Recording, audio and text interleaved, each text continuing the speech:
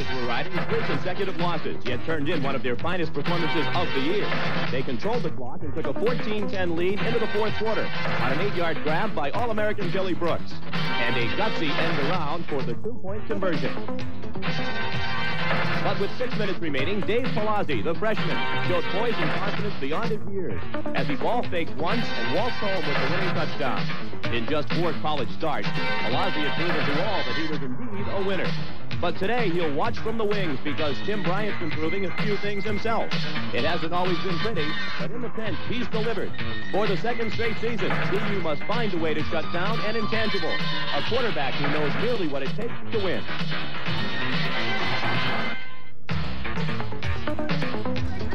Live from Boston University in Boston, Nesson presents exclusive coverage of Yankee Conference Football 86. Today, the University of Massachusetts Minutemen take on the Boston University Terriers. It's homecoming day here at Nickerson Field, and the returning alumni have been treated to an absolutely gorgeous fall afternoon. Clear skies, a soft breeze, temperatures in the mid-50s, a perfect day for football and a perfect day for an important Yankee Conference football game. Good afternoon, everybody. I'm Sean McDonough. It's a pleasure to have you with us this week. I'm filling in for Ken Bell. As we mentioned, a very important contest for both clubs. As we take a look at the Yankee Conference standings, we see that the University of Massachusetts is tied at the top of the heap with the University of New Hampshire and Delaware. Boston University in the middle of the pack and trying desperately to move up and get back into the race. Joining me again is former Patriots linebacker Steve King. Particularly, Steve, an important game for the University of Massachusetts. We saw the tie with Delaware and New Hampshire. They've already lost to Delaware. They can't do anything about that, but they can do something about the UNH Wildcats later on. Well, this game is vital to them. They need this game to stay on track, and of course, they had that big meeting later on with the Wildcats, so that's why this game is so important. And of course, you know, they're a blue-collar team. They're the type of team, and not a lot of talent, but they work so hard, and they're doing a good job, but they have a job today that's a must-win for them. Boston University struggling to a 2-2 Yankee Conference record, 2-4 overall. Things getting a little bit better last week with the shutout of URI. The defense has been good, but they're still having problems on offense. Well, they are, and of course, not a lot of points in 7 games, so they're going to try to correct that today. They feel that after last week's victory against URI, 17-0, they are hopefully on the right track, and I know Coach Stetson is hoping that offense starts to move. He's really opened up that offense. They're passing the ball a lot. Historically, they've been a running team here at VU, but passing the ball quite a lot. For the University of Massachusetts, one of the reasons they're off to their great 5-1 start, the story of the year in the Yankee Conference, a sophomore walk-on quarterback wearing number 13, Tim Bryant. Tim Bryant has been sensational. Of course, Dave Palazzi injured early in the season. Tim Bryant coming on, doing a phenomenal job. Coach Jim Reed says he doesn't have the arm of Dave Palazzi. He doesn't run as well as Dave Palazzi, but he's like having another coach on the field. He does so many things well, and he leads that Minuteman team just terrifically. He's a sophomore out of Lawrence, Massachusetts. If there's one problem that he has had this season, it's been in the center exchange with Pete Montini. 17 fumbles already this season between the two of them. Well, a real problem for them. Talking with Coach Doug Berry, the offensive line coach, prior to the game, he said they worked extra hard this week after practice. So they're really concerned with that. He said they didn't have one bad exchange during practice this week, so we'll see. Boston University, as we mentioned, starting to get back on track last week against URI. One of the big reasons why in the victory over the Rams a week ago, the freshman from Silver Spring, Maryland, coming into the starting backfield and performing very well, Vince Jackson. Well, Vince Jackson is unbelievable. Of course, Randy Pettis with that hand injury last week. Vince Jackson came in, and he's got those quick moves. He cuts so well, uses his blockers extremely well. Great speed. He can also catch the ball. And, of course, last week it was a catch by Vince Jackson that started BU rolling. Here, Mancini rolled out to his left, reversed to his right. They set up the screen. Jackson catches the ball. Now watch him use his blockers. He gets a block here from John Tim, cuts inside, breaks a tackle right there, goes all the way for the opening score for the Terriers, and really was the catalyst to that victory. It was a big week a week ago for Vince Jackson, 86 yards rushing and 2 touchdowns. It's also been a big season for Dennis Gadboy, number 4, the split end for Boston University, the senior for Biddeford, Maine. He's been terrific. Dennis had a great game last week, 6 catches for 93 yards. He has a 21-game streak of catching at least 1 pass. Dennis Gadboy now 10th nationally in Division I AA. He has caught 35 passes already this season. There's a look at Billy Brooks, number 3 a year ago for the Boston University Terriers, the all-time leading receiver in BU history. And Dennis Gadboy has sort of filled the role that Billy Brooks filled during his career at BU. He's the man they look for when they have to pass the football. Well, he really has. He doesn't have the speed of a Billy Brooks, but he makes up for it in other ways. He runs patterns extremely well. He has great concentration looking a football in. Here you see the big play last week that Gadboy had, the bomb. He makes a reception, makes the tackler miss. There you see a little early celebration before he crosses the goal line, but just a phenomenal receiver. The thing that impresses me about him is his concentration, the way he catches the football. Gadboy will be wearing number 4 this afternoon. He had his jersey ripped last week and had to go to the number 7. As we mentioned, it is homecoming here at Boston University, and that's been a good day for the Terriers in the past. Since 1978, they are 7-1 on homecoming here at Nickerson Field. We'll have the starting lineups from the opening kickoff. It's BU against Umass in live Yankee Conference football next.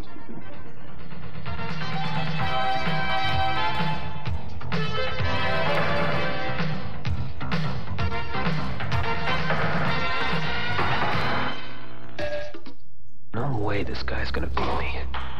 Not today.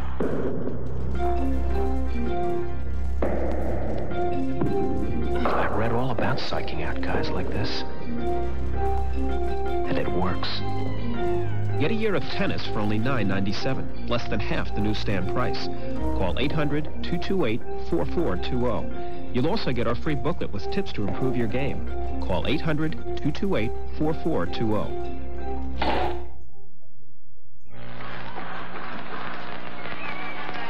Welcome back to Nickerson Field on the campus of Boston University. The UMass Minutemen will kick it off to the Boston University Terriers. UMass leads the series in this rivalry 18-13-0. The last meeting last year, a Massachusetts 17-14 victory over Boston University. Dave Palazzi's 17-yard touchdown run, the winning touchdown. UMass dressed in white to kick it off. Very little breeze to speak of as we begin the ball game. As a matter of fact, no breeze to speak of as we get set to begin. We are underway as Rolf Wendt kicks off. And Boston University with the run back across the 25-yard line. Randy Pettis on the kickoff return, and the Terriers begin the ball game with 1st and 10 at the 27-yard line. The offense for Boston University led by the quarterback Pat Mancini, the fullback 22 Randy Pettis, the tailback Vince Jackson, the tight end Andy Wise, flanker Mark Ferrara, and the split end Dennis Gadboy. The linemen for BU, Mark Moylan the left tackle, Peter Bankston the left guard, Chris Doyle is the center, the right guard is John Tim, and the right tackle Steve Benko. From the left hash mark, it is 1st and 10 for Boston University, beginning at its own 27-yard line. Mancini to throw on 1st down. He completes his pass to Dennis Gadboy, and right away, Gadboy's streak is intact. Now 22 straight games in which Dennis Gadboy has caught at least one pass. It didn't take long. In a zone defense there, and Gadboy with a lot of room just does a turn up. Mancini hits him right away. The UMass defense, the defensive line, the left tackle, Steve Brothers, starting for the injured Mike Kowalski. Joe Cullen is the nose guard, Dan Sharon the right tackle. The linebackers, Drew Como, Vito Perrone, John McEwen, and Todd Rundle. The defensive backs, Kirk Williams, Bob Shellmeyer, Scott Brown, and Andrew Thomas. It's a 1st down for the Terriers on the 10-yard completion. Mancini to Gadboy, and it's 1st and 10 at the 37-yard line. Terriers operating out of the I formation. Pettis, the fullback, lined up in front of the tailback, Jackson. Pass out in the left flat, overthrown, intended for Mark Ferrara, number 13. Scott Brown was defending on that play, Sean, and he read that perfectly. Got right in the path of Mancini and Ferrara. Mancini had to lay the ball up and was forced to overthrow. 2nd and 10 for Boston University at its own 37-yard line. Again, the I formation. Gadboy split out to the left. Ferrara to the right. They fake the handoff to Jackson. Mancini rolls away from pressure, throws. It was intended for Jackson, overthrown, but nearly caught by Mike Ferrara, who is in the same area. Mark Ferrara, rather, number 13. Mancini did a great job to get away from Todd Rundle. Rundle really putting on the pressure. Mancini escaping him. We're going to watch him here on the drop back. Now watch Rundle come hard. He's going to defeat Pettis' block right away, but he loses containment. Mancini rolls out. He's looking for Ferreira, but it's going to be a little bit overthrown. Well, excuse me, it wasn't overthrown. Ferreira just dropping the football.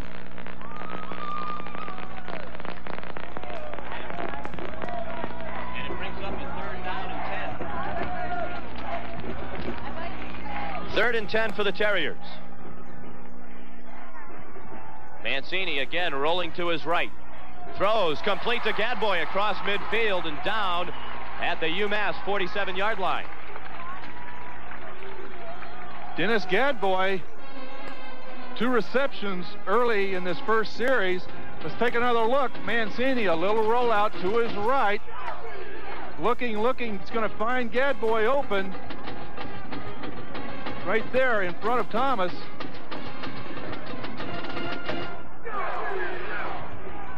And already 2 receptions for Dennis Gadboy, now 37 for the season. 1st and 10, the Terriers across midfield. The handoff goes to Jackson. There is a penalty flag down on the play, and it stops the play before the snap.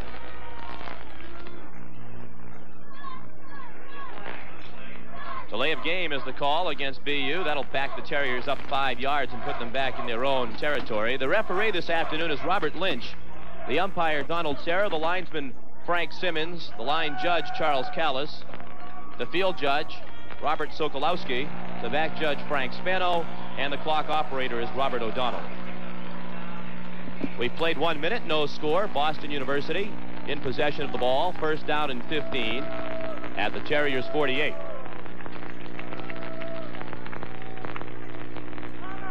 The handoff goes to Vince Jackson, and he is dropped for a loss of 1 behind the line of scrimmage. Todd Rundle, outside linebacker, wearing number 85, making the stop for UMass.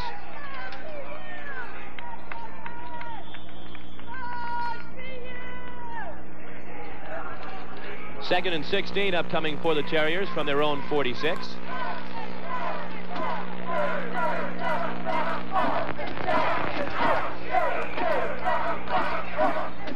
Pat Mancini at quarterback, the junior, 6'3", 220 pounds, from Franklin Square, New York.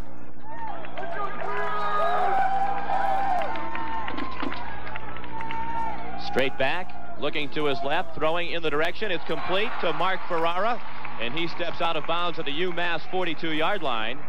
It's a gain of 12 on the play. The Terriers still short of a 1st down by about 5 yards. This is a super pass by Pat Mancini. Now watch, Bertucci is right in the path. He's underneath the receiver, but watch Mancini lay the ball just over him to Ferreira. That's a fine pass by Pat Mancini. Whistles stopping the play. Clock stopped with 12:57 to play in a scoreless 1st quarter. It's a 3rd and 5 upcoming at the 42-yard line. And the referee, Bob Lynch, going over to talk on the UMass sideline. Interesting thing to point out at this point, Sean, is UMass really has been a 3rd quarter team this year. They've been defeated heavily in the 1st quarter, point-wise. They have been a very slow starting team. Have trailed in all but 2 games at the half this season. Still have the record of 5-1. Big 3rd down for BU. Mancini rolling out, complete to Gadboy. His 3rd reception, and it's a 1st down at the 26-yard line of UMass. Well, this is a super job by Gadboy of getting open. Now, he's getting double coverage from Gilmeyer and Thomas, but he's going to roll back towards Mancini. Right there. He had stopped and came back towards the football. Mancini found him in that open seam. Mancini on this opening drive, 4 for 6 for 53 yards. He's found Gadboy 3 times and Ferraro once. 1st and 10 Terriers at the 26 of UMass. Again a pass, complete to Ferrara, 1 man to beat. He's going in for a touchdown. Mark Ferrara gives BU a 6-0 lead.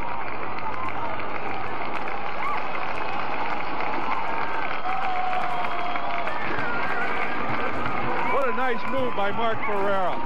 He runs a nice pattern here. He's going against his own defense. They're backing up on him. Now he just turns up. Mancini with the quick pass. Now he's going to make Thomas miss right there. Hand down, keeps his balance, in for the opening score.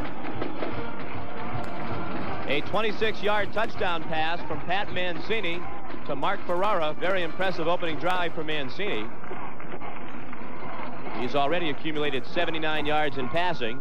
The extra point from Dan Green is up and good. Green now 5 for 6 on the year in point after touchdowns, and it's a 7-0 BU lead with 12:26 to play in the first quarter.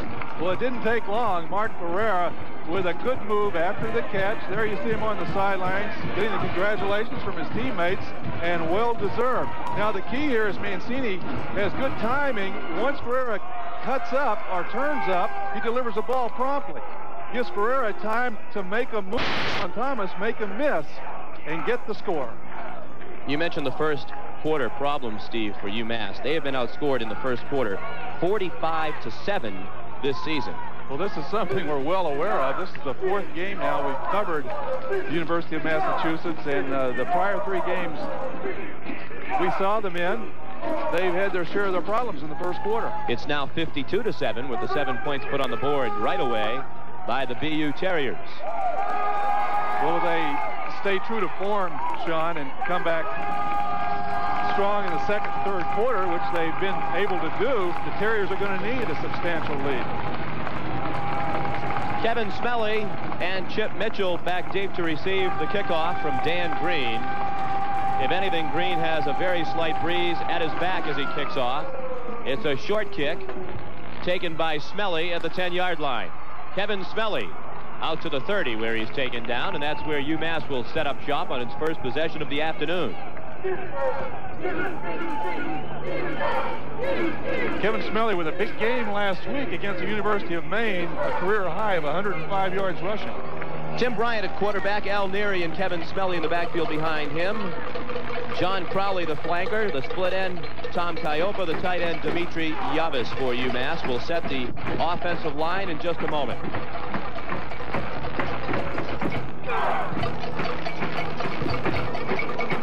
First and 10 for the Minutemen, trailing 7-0 in the opening minutes of the first quarter. The handoff goes to Kevin Smelly, the tailback, and he is stuffed by a charged-up BU defense. The rest of the offensive line for UMass, John Benzinger at left tackle, Bob Graney, the left guard. The center is Pete Montini. Stav Kazarowski is at right guard. Mike Barrett at right tackle. The defense for Boston University after this play. No gain on the play for Smelly. Split backfield, quick count by Bryant. He throws it out to John Crowley. It's complete. And he's out to the 38-yard line. A gain of 8 yards on the play on second down for Crowley, who was not expected to start today. No, in practice last week, stretching, he popped his knee out of a joint, Sean, and they put it back in. They weren't sure he was going to be able to go, but a couple of days ago, he really came around, and a real plus for the Minutemen. Third down and 2 for UMass. The Minutemen at their own 37. Bryant fumbles the snap. We talked about it at the outset, and the play is stopped short of the first down. Kevin Smelly took the handoff after Bryant dropped the snap, but he is going to be well short, and UMass will be forced into a punting situation. Well, there's that problem again, and as you say, Sean, we talked about it before the game. They tried to avoid it. Doug Berry, the offensive line coach, telling me they had not had a bad exchange all week in practice, and on the third play from scrimmage, it happens. Dimitri Yavis on to punt. It was the 18th snapped center exchange, fumbled by Bryant this year. Whistle sounds. Penalty flags are down. BU players jumping up and down, thinking that the call is going against UMass. And it is. Illegal procedure, the call. That'll back the Minutemen up by 5 yards. Dimitri Yavis is the punter. He's a sophomore from Albany, New York. One of the largest punters I'm aware of. Also the tight end at 6'6", 255 pounds. Well, we've seen him do a great job of putting some punts very high, especially when the Minutemen are around midfield and the ball dying down around the 5 or 10 yard line. But he's going to have to kick quite a punt to get down there this time. He did that twice last week, twice inside the 5 yard line. Yavis dropped his punts against the University of Maine. He's averaging 37.5 yards a kick. He gets it away. It's a bad kick. Bouncing down, the Minutemen will let the ball roll inside the 30 and down toward the 25. But decent field position rather, for the second possession of the afternoon for Boston University. They look very impressive throwing the ball and moving their way upfield smoothly against the defense. A 42-yard punt by Yavis.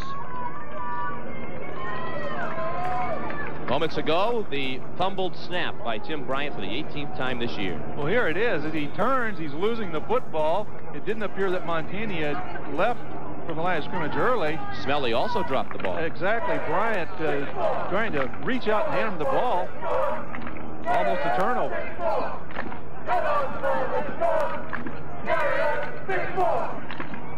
On first down, Mancini rolling to his right, throwing complete.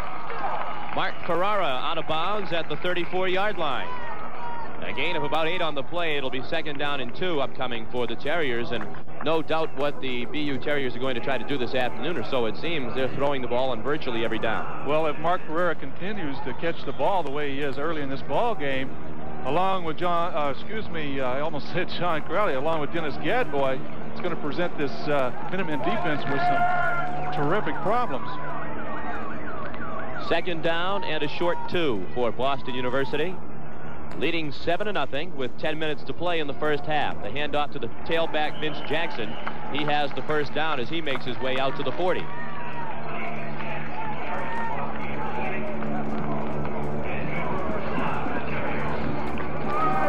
Vince Jackson, a freshman. It's amazing. He's not a redshirt freshman either. He's a pure freshman. Came into the game averaging 3.8 yards per carry. As we mentioned, a big week a week ago against URI, 86 yards and 2 touchdowns. First and 10 from the 40. Mancini looking to his left, throwing over the head of Ferrara. It's interesting on that play. As Mancini was calling signals, he looked out towards Ferrara. Ferrara moved in about 3 or 4 yards. That enabled him to get enough room for that out pattern. Maybe Mancini called an audible in that situation, but Jim Bertucci, with good coverage, gets in throwing lane. Steve Stetson on the BU sideline, the coach of the Terriers in his second year here at BU, 5-12, his record to date. Second down, 10 yards to go for a BU first down. The pitch goes to Jackson. He sheds 1 tackle. Jukes his way out over the 45-yard line, brought down at the 46. Some shifty running by Vince Jackson, and a gain of 6 on the play. Well, besides that great speed and cutting ability, he's strong. Now he's going to break a tackle here. Gets a toss. Now watch, he's going to make his cut right there upfield. Now watch the contact. He shakes the tackler. That's strong leg drive right there. Now a couple of moves, darting and dodging, and gets a nice gain out of it. It sets up a 3rd and 4 for BU at the Terrier 46, and Mancini wants a timeout. Pat Mancini calling timeout. He's 6 for 9 here in the first quarter for 89 yards. He really hasn't been all that impressive in some of his starts. He sort of has had an up and down season, it seems, for Pat Mancini. Well, I think he made great strides last week in the URI ball game. He did a nice job of directing the offense. He was very crisp with his passing. Of course, it doesn't hurt when you have receivers like Ferrara and Gadboy. But I just thought he did a phenomenal job last week, and he also did a good job when he was fresh and scrambling, and of course we saw that early in the first series. I think it's really interesting that he and Jim Schumann started the season almost as the #1 quarterbacks, really battling it out. Schumann now out of the lineup with an injured hand, but they're the best of friends, roommates, socialized together a great deal of the time, and I think that says a lot about the quality of those 2 young men, that they can maintain a strong friendship like that when they're still very much battling for the #1 spot, and obviously they both want it very much. 9:02 to play in the first quarter. Boston University out in front 7-0.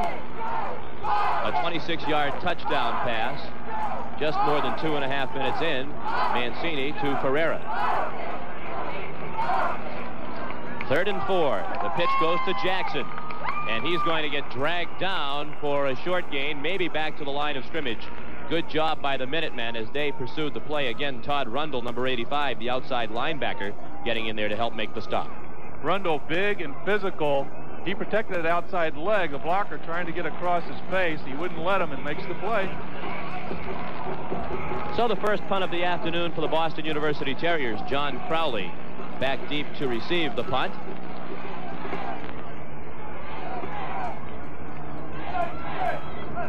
Steve Jones with the boot. Caught by Crowley at the 20, across the 25 and 30. He has room to move as he crosses the 40. But a whistle stops the play, and I think Crowley is going to be ruled that he called for a fair catch back at the 20-yard line. That's what it is. He had room to run. But they say Crowley was calling for a fair catch, and they're going to spot the ball right where he caught it at the 20. Well, he was looking into the sun. I wonder, Sean, if he was trying to shade his eyes as he looked up for that football. And the official interpreted that as a fair catch signal.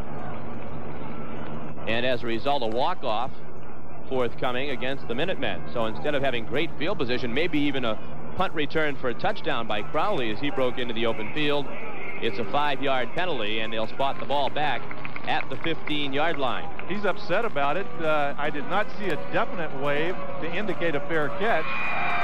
His hand did come up slightly. That's interesting.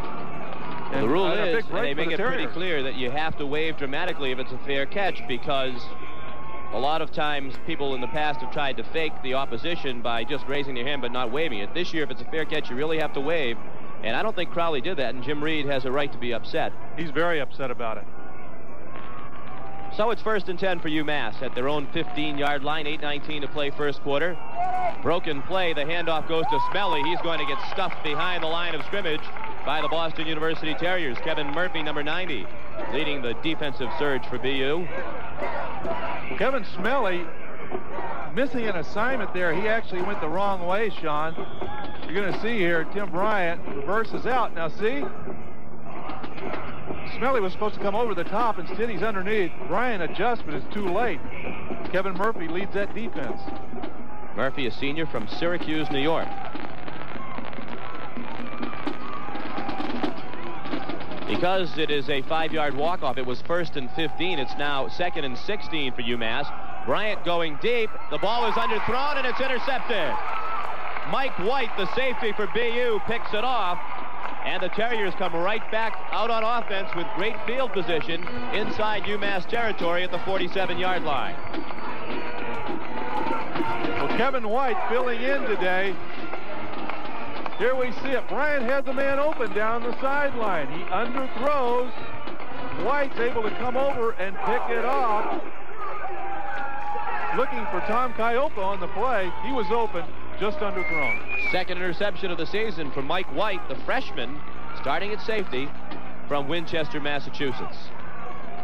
It's been all BU here in the first quarter. The Terriers leading 7-0 midway through the quarter. Tim Bunnell now in the backfield at fullback for BU. The handoff to Vince Jackson. He darts right up the middle. Gains a couple as he makes his way down to the 42. Gain of 5 on the play for the freshman from Silver Spring, Maryland. It's been a tough first quarter for that man. Tim Bryant already has fumbled a snap from center for the 18th time this season and has thrown an interception. And there have been a couple of miscommunications in the backfield as well. Pereira split out to the left. Gadboy to the right. I formation behind Mancini. Bunnell in front of Jackson. Pettis has been in and out with his cut hand, suffered a week ago against URI. Mancini throws intended for his big tight end, Andy Wise, and batted down on a nice defensive play by Todd Rundle, who's been all over the field here in the first quarter for UMass. Well, Rundle dropping into the flat where Wise was, and of course Gadboy was behind him deep. I believe Mancini wanted Gadboy. He wasn't there, so he tried to go short to Wise, but Rundle just reaching out there, dropping into the flat, and gets the left hand on the ball, knocking it down. You know, as a linebacker, sometimes the temptation is to look up and see that green pasture between you and the goal line. I think Rundle saw that he had a lot of pasture to run through if he picked that one off. Only he needed both hands on that football. That's right. Brings up a 3rd and 5 for BU from the UMass 42. Mancini, quick pass complete to Ferreira. Cuts back across the 30 and down at the 25-yard line. Brought down there by Andrew Thomas, number 25, the sophomore cornerback for the Minutemen. 1st and 10 BU, and they've looked very crisp here in the first quarter. The BU receivers are running upfield in that zone, then coming back for the ball. They're executing it very well. There, the pass to Ferrari, cuts up inside, picks up a great block from teammate Gadboy before Thomas comes up and makes the tackle.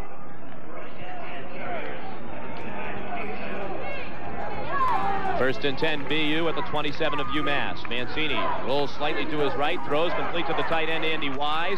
He's across the 20 and down at the 18-yard line. Close to another first down, about a yard short. Well, this is like a delay pattern. Wise goes to the outside. Como was covering. He reverses his field, comes back underneath the coverage. It's a short pass, and then he does the rest on his own. Mancini really moving this Terrier offense. He's 8 for 12 in the first quarter for 112 yards. Second down, a long one.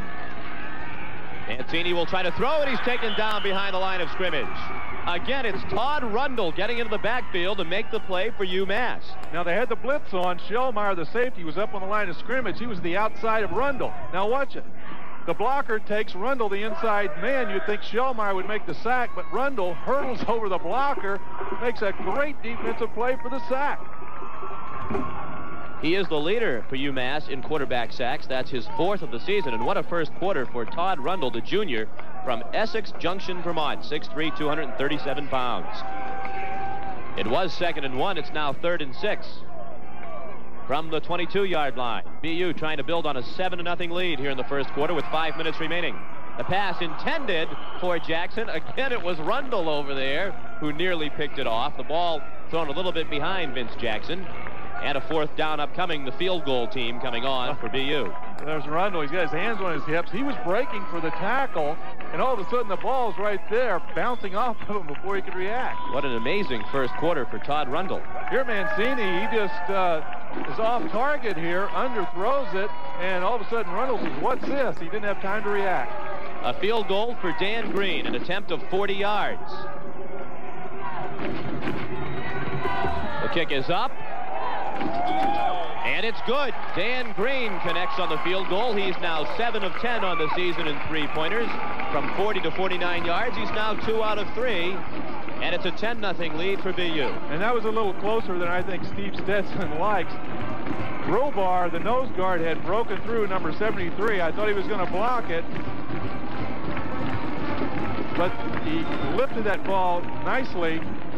And a nice job, and the Terriers now to a quick lead of 10-0.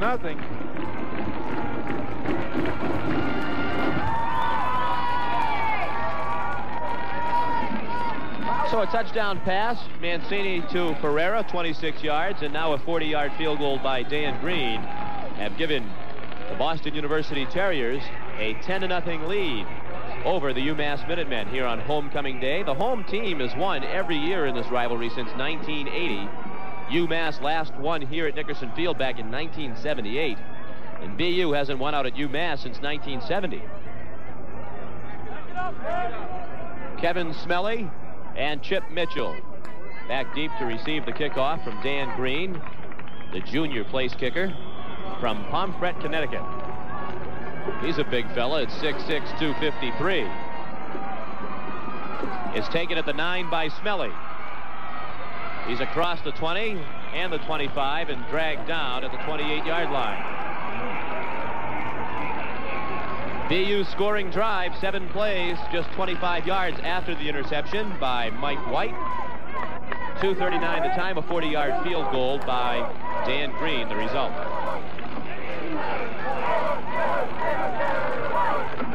Penalty flag down on the play. There's Jim Mercer had brought Smelly down right there. A late hit is going to be charged against number 35, Richie Cook. Not a lot of heavy contact there, but definitely a little extra action after the whistle. That was about a week late. BU has rolled up 6 first downs here in the first quarter. UMass still looking for its first down. With 4:48 to play, it has not been a good quarter for Tim Bryant. the sophomore, fifth-string walk-on quarterback at the start of the summer workout. Worked his way up to second string in the first game of the season. Traveled with the team and now is number 1.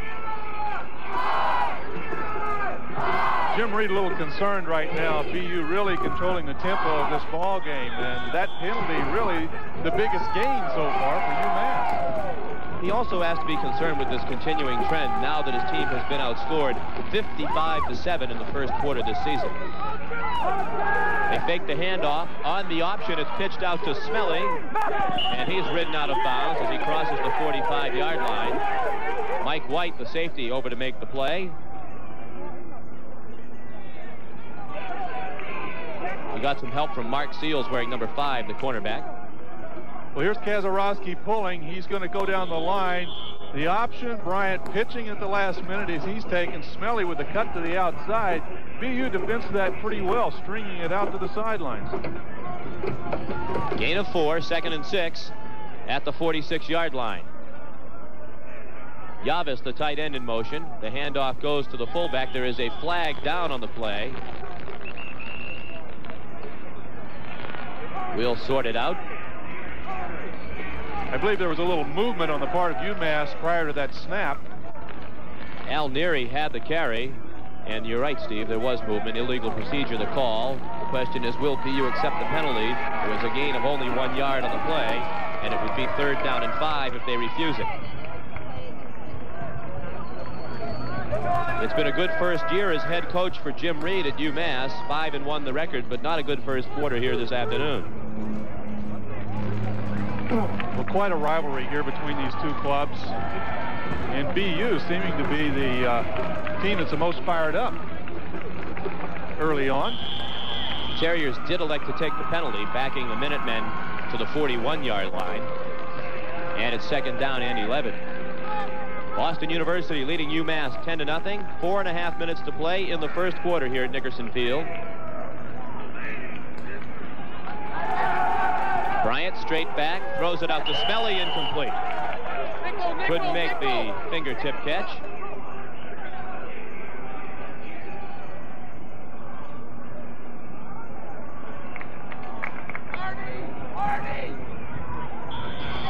Third and 11 upcoming now. UMass has not been able to get on track here in the first quarter. Still looking for a first down. High formation behind Bryant. Crowley coming in motion. They fake the handoff to Neary. Bryant's going deep in the direction of Crowley. That ball is overthrown. Mike White, the safety, on the coverage. It brings up a 4th down and another punt for Dimitri Yavis. Well, White didn't bite on the play action. He played that very well, picked up Crowley, trying to run deep down the middle. There you see him getting a handshake for a job well done. Dimitri Yavis in the punt for the 2nd time this afternoon. His first one went 42 yards, but a lot of that was on the roll. It was a very short line drive kick. On the season, he has knocked 13 punts inside the 20. Mark Seals back to receive the punt. Another short kick. Seals running up to the 26, and he goes out of bounds at the 27-yard line. BU takes over, leading 10-0. 1st and 10 on its own 27, a 33-yard punt for Yavis. Well, a little different from last time. He got the roll last time. This time Seals doesn't allow it to bounce, gets up and makes the catch of that punt. Out of bounds right away, but a very short punt.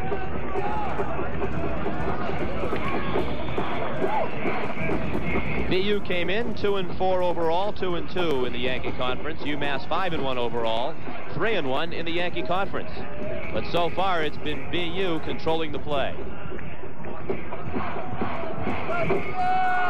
Mancini out in the flat to Gadboy, complete for a gain of about 5 yards on the play. Gadboy goes out at the 32-yard line. He's really picking apart those that zone coverage by UMass, finding his receivers extremely well. Good timing, getting the ball off as they make their break towards the sideline. Gadboy has now caught 4 balls for 45 yards. Has 39 receptions now for the season. Second down, 5 yards to go for a first down for the BU Terriers. The handoff goes to Vince Jackson. He's out to the 35 and stopped right there.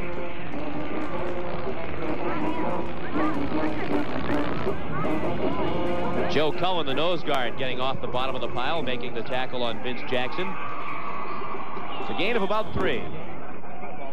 And a 3rd and 3 upcoming for BU.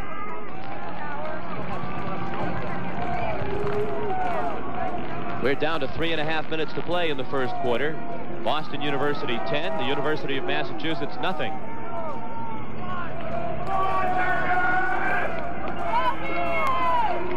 Mancini hands off to Jackson. He's going to be dropped right at the line of scrimmage, and BU will be forced into a punt.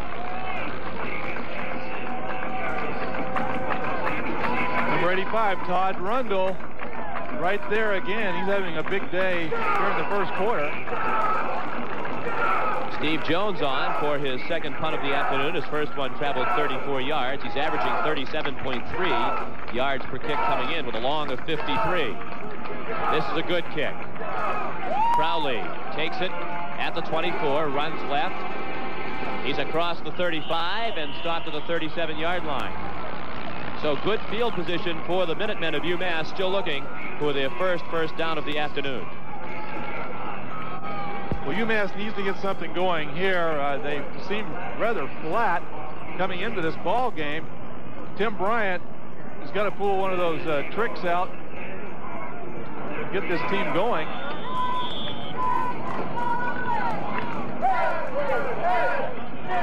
We've got a quarterback change, Sean. Yes, Tim Bryant won't have the chance to get them going. Dave Palazzi has come in at quarterback. He's running the option. And he'll be dragged down right about at the line of scrimmage. The ball squirted free. Will they rule it a fumble? No, they won't. They'll say Palazzi was down at the 38-yard line. Out of Leominster, Massachusetts, 6'1", 200 pounds, a sophomore, Dave Palazzi. Well, he comes out with the option right away, and Jim Reed told me yesterday they wanted to run a lot of options at the Terriers. They felt like they could be very effective that way. The Terriers defending that option extremely well. Palazzi only 8 for 23 passing this season. He's appeared in 2 ball games. He's going deep in the direction of Caioppa, and it's almost intercepted by the Terriers. Mike White had the first shot at his second interception of the afternoon, and on the ricochet, it was almost hauled in by Mark Seals.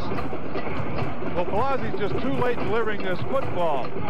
It was good coverage. He wanted Crowley deep, very deep, but here you can see he just doesn't have enough room to get the ball there. That's Tom Caioppa. Excuse me, it was not Crowley. He wanted Caioppa deep. White almost had that, his second interception of the ball game right there. He goes up in the air, bounces off of his chest, and then Mark Seals almost picks it off before it hits the turf. 3rd down and 9 for the Minutemen. Here comes the pass rush by Murphy. Palazzi spun away from it, and he's got a first down as he makes his way out to the 49-yard line. There you saw the running ability that Steve spoke of. Dave Palazzi moving away from Kevin Murphy, dashing up the middle and picking up the first down of the afternoon for UMass. Well, Dave Palazzi, a good runner with the football. He scrambles well. He ducks under Kevin Murphy, upfield, cuts inside of a defender right there before he's brought down, but he picks up the first down. 1:40 to play in the first quarter. 10-0 BU. Up the middle, the big fullback, Alneri, and he has another first down as he crosses the BU 40-yard line, and he's brought down at the 39. Jim Mercer on the tackle, number 47 for BU. Alneri, a big, strong fullback. He runs so well from tackle to tackle. Doesn't have a great deal of speed, but has exceptional leg strength. Alneri coming off a big week last week against Maine. He rushed for 81 yards and scored 2 touchdowns. 1st and 10. The Minutemen on the move at the BU 39. Crowley in motion. The pitch to Chip Mitchell. Running left. Flag goes down as Mitchell crossed the 35. Now that's probably going to be a holding call against UMass. It is. Dimitri Yavas, filling in for Kelly, the injured tight end, starting tight end, was out there blocking The call may have been on him. Let's watch it here. Number 93, Yavis, is at the bottom of your screen. The quick pitch out to Chip Mitchell. Well, right there, watch, Yavis has position, but he may be holding. The flag thrown in his vicinity, so I believe the call was against Dimitri Yavis. It certainly appeared to be that way, but we didn't seem to see much holding.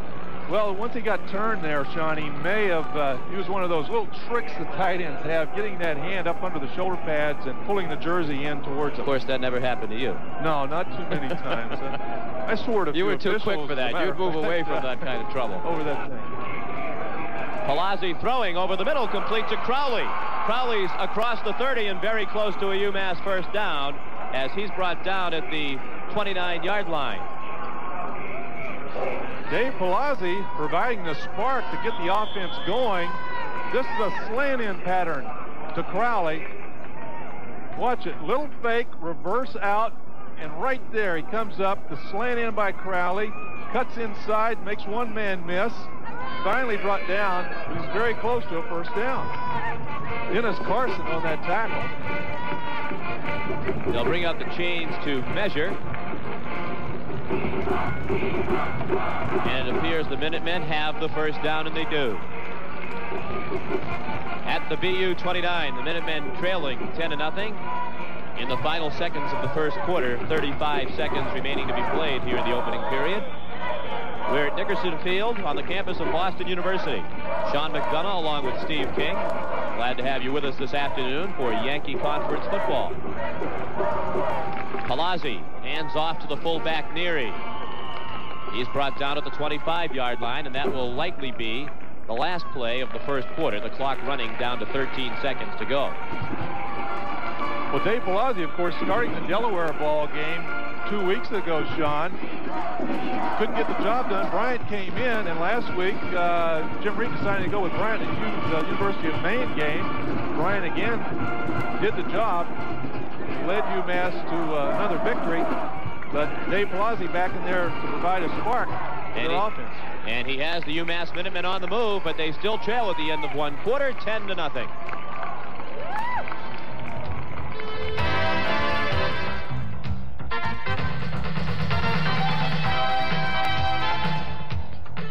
'86 will long be remembered as one of the greatest years in Red Sox history, and we here at Nesson are proud to have been part of it. From Roger Clemens' 20 strikeout performance to the title clincher, this season has been full of unforgettable moments. To preserve these memories, we will send you, our subscriber, the Boston Red Sox 1986 Championship Souvenir Book. To receive the publication, simply remain a Nesson subscriber until November. We'll mail it right to your home. We hope you enjoy our gift. Welcome to Fishing the West, featuring the West's most impressive scenery, magnificent sport fish, and top guides and pros. From the Baja Coast to Alaska, from the desert lakes of the Great Southwest to the steelhead and salmon streams of the north, each week different pro guides and outstanding anglers reveal their secrets. We'll go after walleye, rainbow, sturgeon, eastern brook, Alaskan halibut, and king salmon.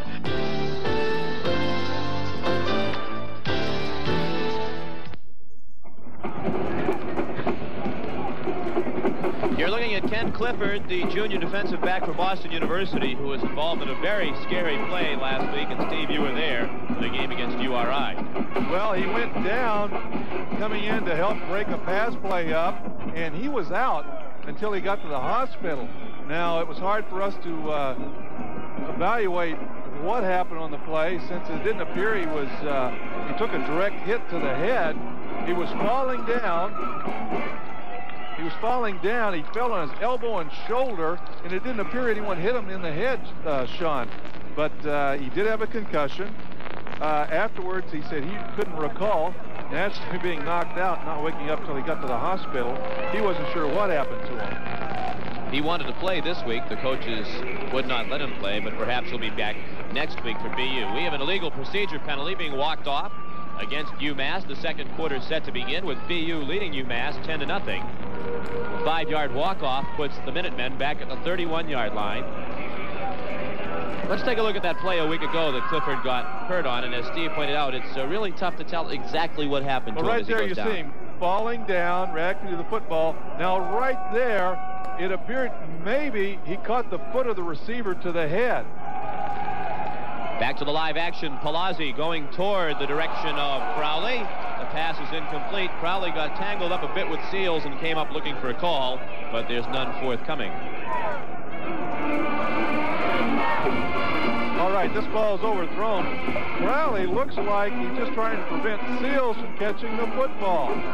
Lunging there across Seals' back. The official rules, no interference. Yes, if anything, as you mentioned, it should have gone the other way if there was going to be a flag, but that was incidental contact. And it's a 3rd down and 12 for UMass at the 31-yard line.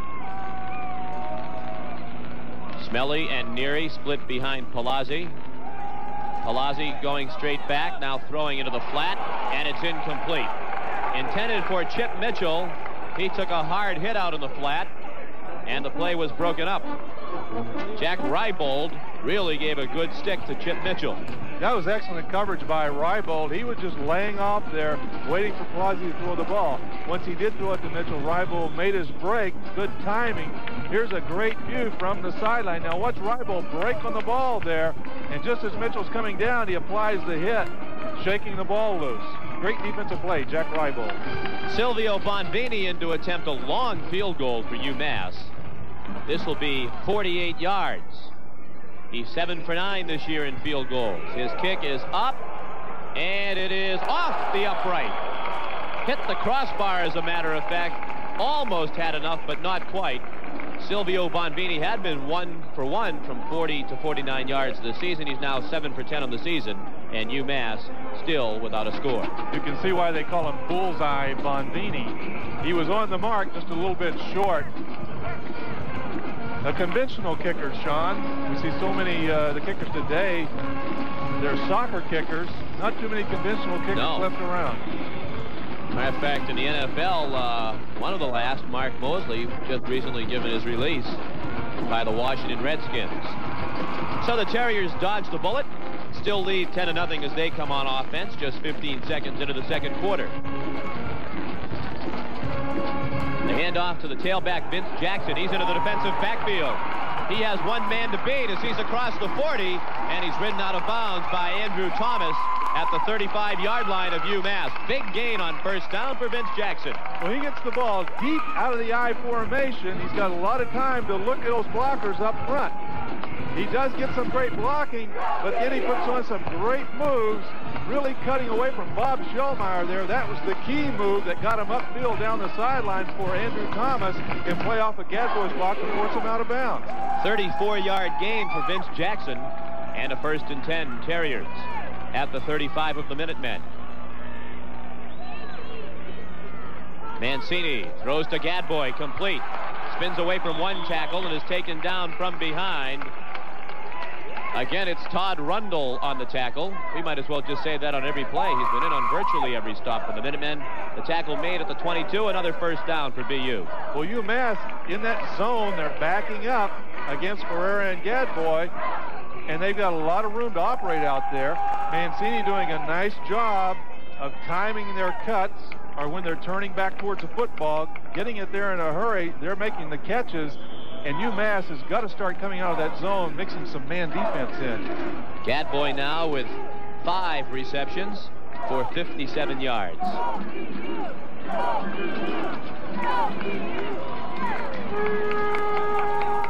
Bunnell shifts in front of Pettis in the I formation. The handoff goes to Randy Pettis, and he's stopped after a short gain. He makes his way down to the 20-yard line. Drew Como in on the stop for UMass. Como filling in for defensive captain Paul Manganaro. Of course, Manganaro being injured several weeks ago, and that was a big blow to the Minutemen defense, but Drew Como doing a really respectable job filling in for him. Pat Mancini, the quarterback, barking out the signals. He's 10 for 15 in the first half for 128 yards.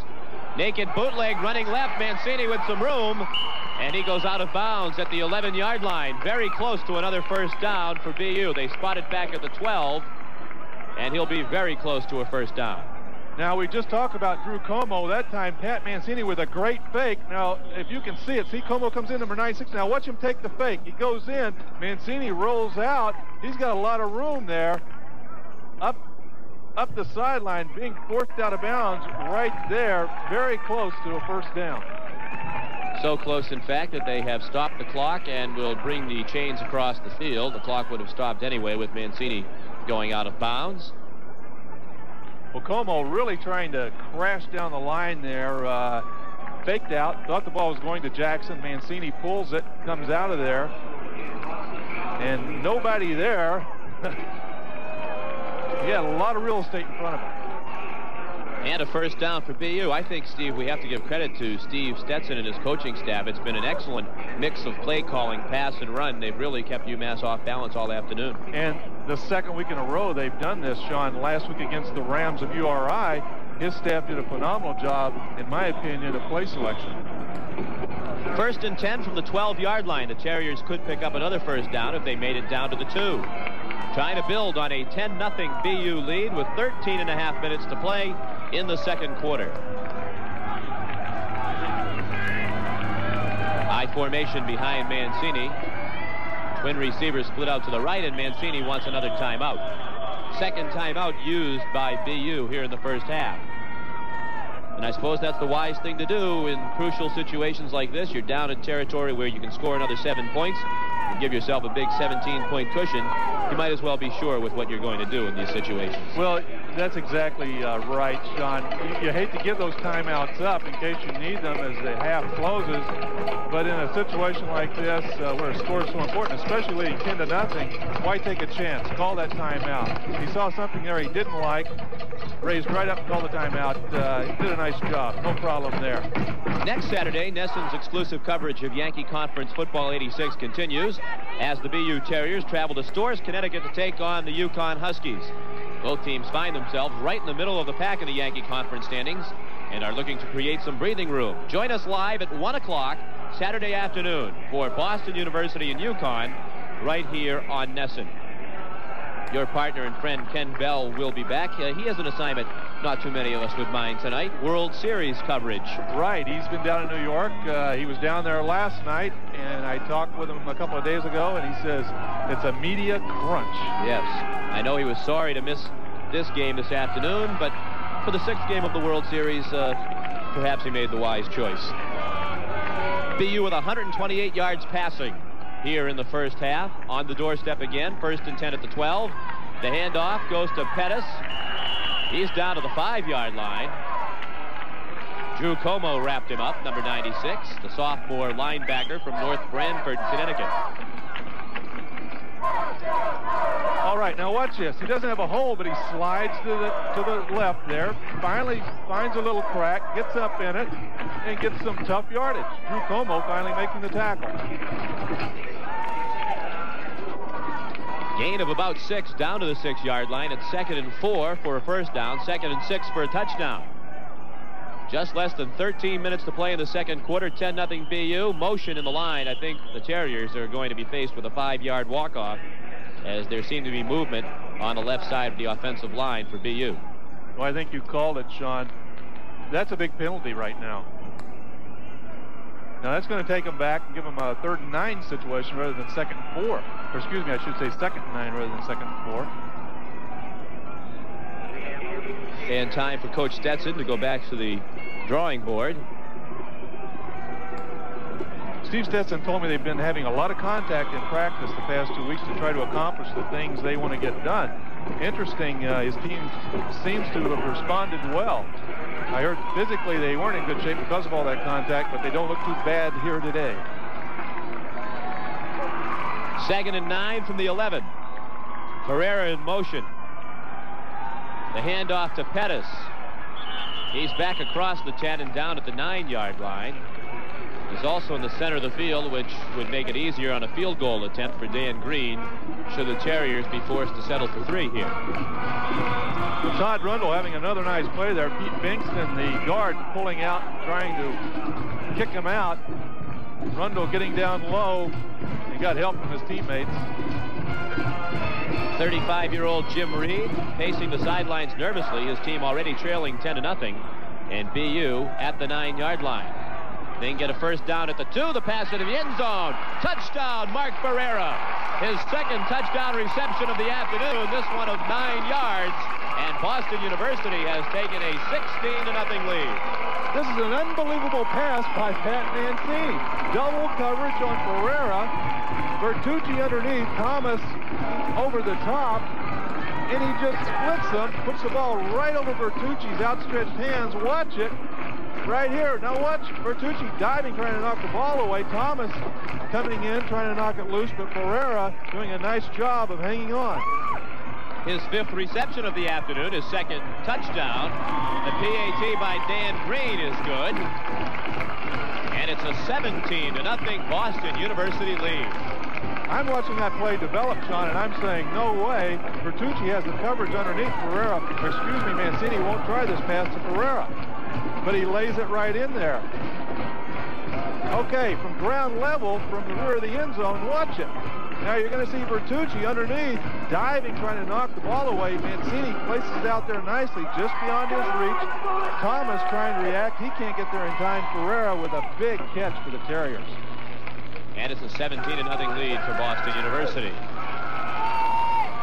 While we have a moment, I know Steve and I and all of us on our Nesson Yankee Conference football crew want to express our deepest sympathies and condolences to the family of Ed McGrath, the Assistant Sports Information Director here at Boston University. Ed's father, Ed Sr., passed away earlier this week, and Ed's not here at the ball game this afternoon, but we want him to know that all of us here are thinking of him and his family in this time of sorrow.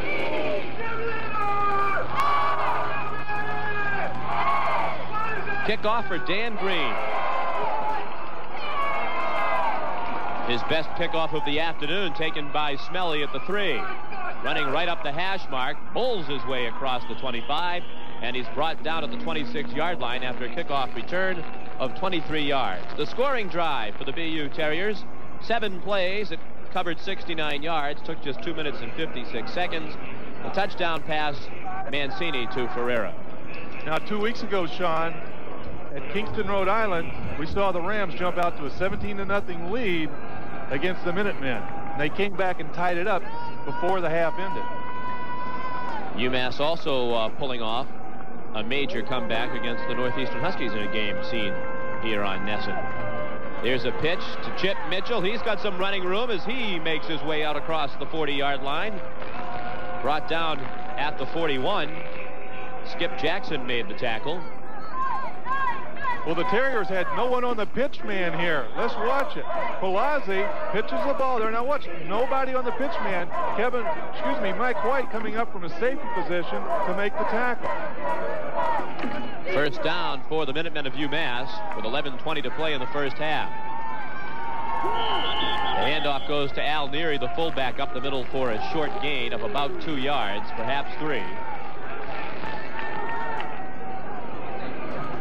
Jack Rybold made the stop, the leading tackler for the Boston University Terriers, wearing number 49. Timeout on the field, and one of the Minutemen is limping off. Bob Rainey, the starting left guard, wearing number 78.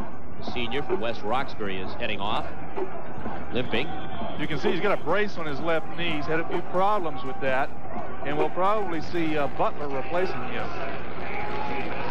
BU 17, UMass nothing. Perhaps an upset in the making here this afternoon on homecoming day at Nickerson Field. The Terriers treating their alumni to a very impressive first half performance. Flag down, the pitch goes to Mitchell. He's going nowhere. Dropped for a loss back at the 39-yard line. And we'll wait for the penalty flag, but I believe it was going against the Minutemen of UMass. Well, it may be a holding call on John Crowley. No motion. Illegal motion to call. And I'd imagine they'd decline it. I would think so. Tackling Mitchell for a loss there. This time they had at least 2 men on the pitch man, Sean. So no problems defending against that option. It seems the Terriers knew that when Palazzi came in, you'd see a little more of the option game, and they've been prepared for it. The penalty was indeed declined. The ball at the 38-yard line of UMass. Minutemen facing a 3rd and 13. Mitchell goes in motion out to the right. Palazzi dropping straight back. Looking over the middle, complete for a first down in Boston University territory. Jay Dowdy, number 2, made the catch and picked up the first down. He was tackled at the 43 of BU. And a big first down here in the first half for the Minutemen. Well, a new receiver. We have not seen Jay Dowdy before. Palazzi patiently waits for Dowdy to come open over the middle. A nice pass and a big first down for the Minutemen. Jay Dowdy's a sophomore from East Orange, New Jersey. The handoff goes to Mitchell. He goes crashing up the middle, down to the 35-yard line of BU. Good gain on first down of about 8 yards for UMass. Bill Butler's in now at offensive guard, replacing Bob Graney. Butler wearing number 69 for UMass. BU leading 17-0. 9.5 minutes to play in the first half. On 2nd and 2, Neary, the fullback, stopped very close to the first down. Al Neary, the senior from St. James, New York, 2nd team All-Yankee Conference fullback a year ago. It's going to be 3rd and short, Sean. Jack Rybold and McLaughlin, the 2 inside linebackers, playing with bad shoulders today. Now, both those guys really competitors. You almost got to drag them out of the lineup. They have to be hurt very seriously before they can be taken out. 3rd down and 1 at the 34 for Dave Palazzi and the Minutemen. He's going to keep it, running around left end. He has the first down. He goes out of bounds at the 31-yard line.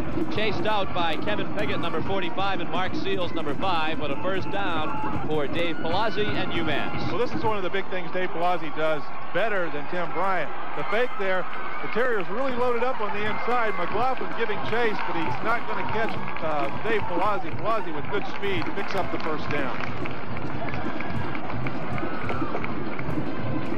Tim Bryant watching from the sidelines. He started, did not move. The Minutemen did not pick up a first down, as a matter of fact. Dave Palazzi has fared better, but still no points on the board for UMass. Palazzi on the option, pitches it out to Mitchell. Again, BU has the play well read, and they run Mitchell out of bounds at about the 29-yard line. No gain on the play.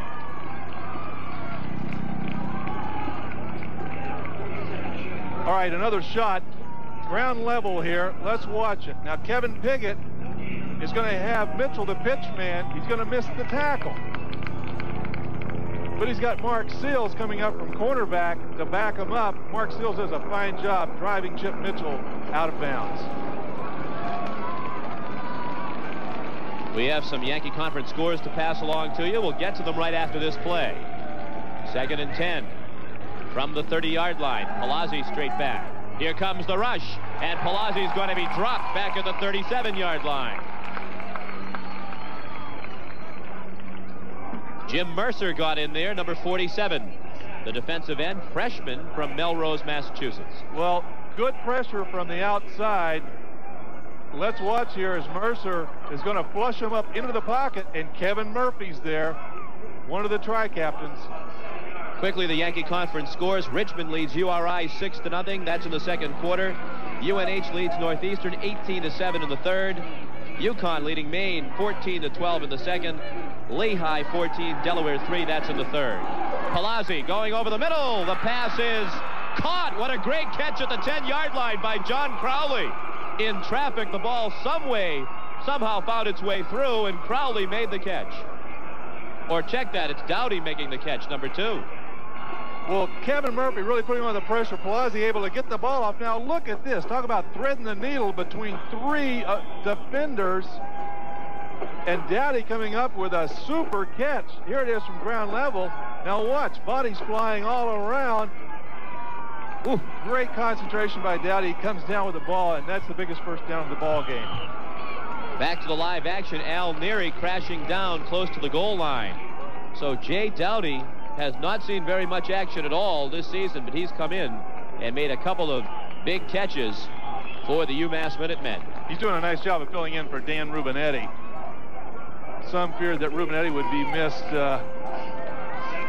very much today, but if Dowdy keeps catching a ball like that, they get a very able replacement. Dowdy had not caught a pass all season long prior to this afternoon's game, but he certainly looked like a seasoned veteran receiver when he hauled in that pass at the 10-yard line from Dave Palazzi. Clock is stopped. There's an injured player down for UMass. That was definitely the biggest play for the Minutemen here in the first half. New England College sports action continues on Nesson this Monday evening with New England College soccer as the Penn State Nittany Lions travel to Storrs, Connecticut to battle the Yukon Huskies. Our tape-delayed coverage begins at 8 o'clock Monday evening. Check your Nesson listings for additional broadcast times. New England College soccer, Penn State and Yukon, right here on Nesson, we deliver. 17-0 is the score. Boston University out in front with 7:21 remaining in the second quarter.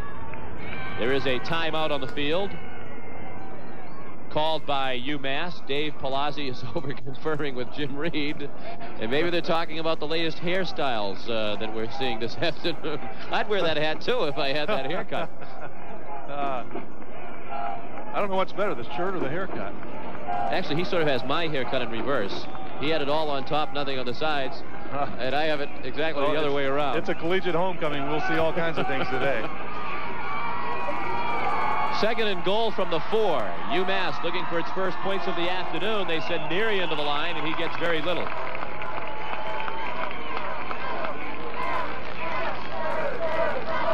I'm really surprised, Sean, at how well the Terrier defensive line and linebackers have played against this UMass offensive line. They're definitely at a disadvantage size-wise, but one thing about the Terriers, they're very quick.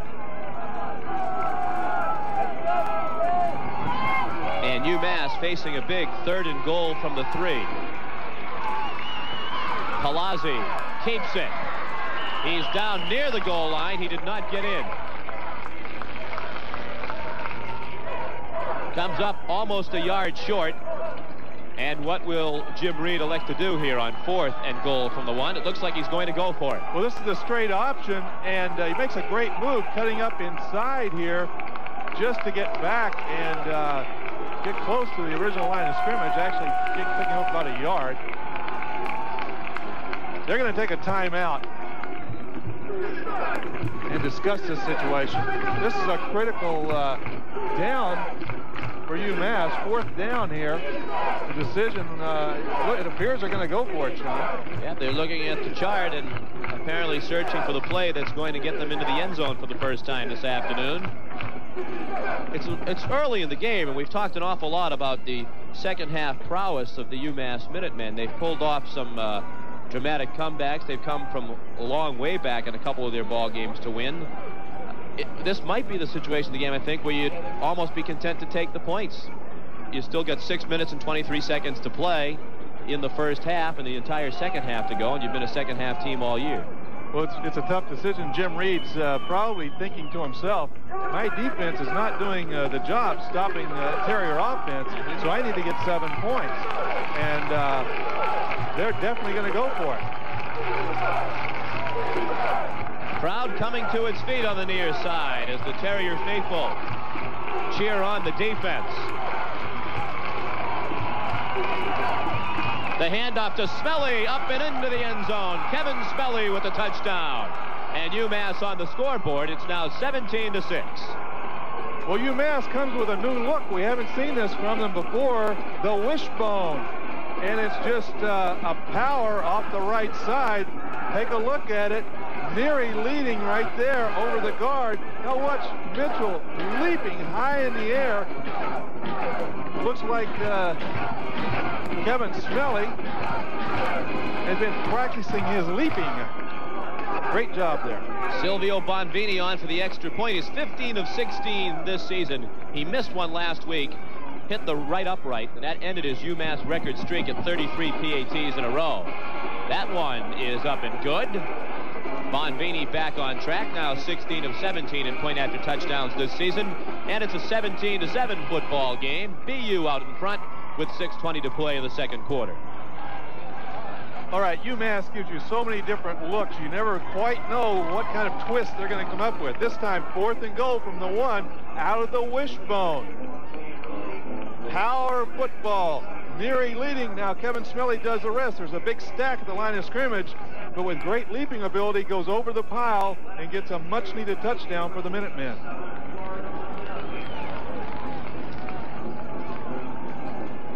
BU had taken a 17-0 lead on a pair of touchdown passes, Mancini to Ferrara, and a 40-yard field goal by Dan Green. That man, Kevin Smelly, has them back to 17-7 with a 1-yard touchdown run. Up and over. Really not a run, more of a leaping dive. Sort of like one of my old teammates, Sean, Sam Bam Cunningham. Do you know what he's doing nowadays? He's out in California, and I believe he's in the art business. The kickoff is short. Taken at the 15-yard line. Some running room, and out to the 36. Darren Hunter on the return. And he's brought down to the 36-yard line. Impressive drive for the Minutemen of UMass, covering 74 yards in 14 plays, eating up 5:23. The touchdown coming on a 1-yard run by Kevin Smelly to cut the BU lead to 17-7.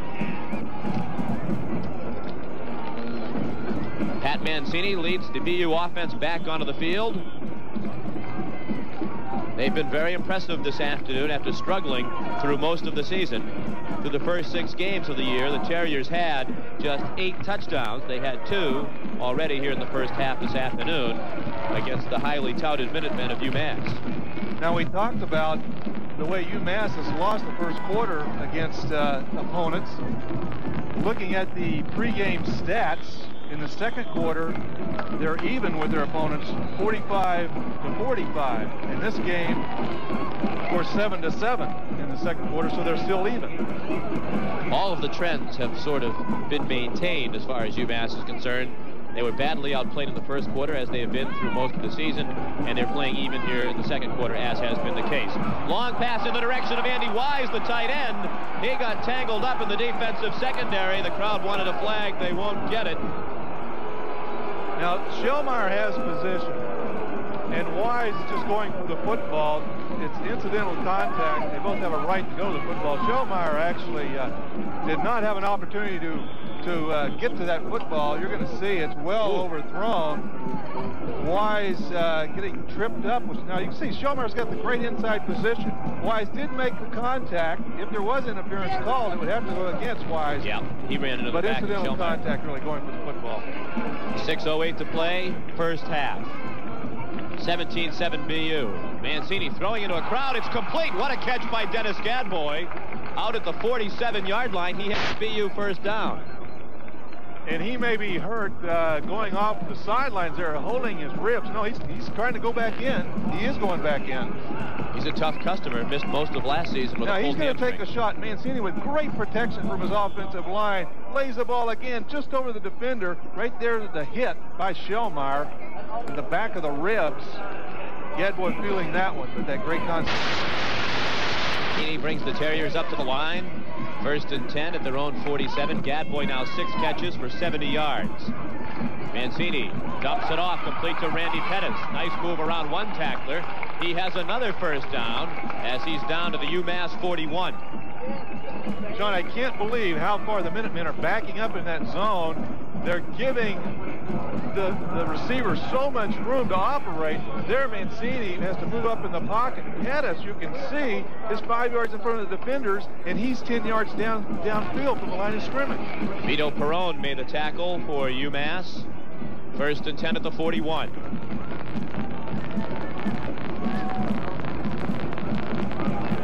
Mancini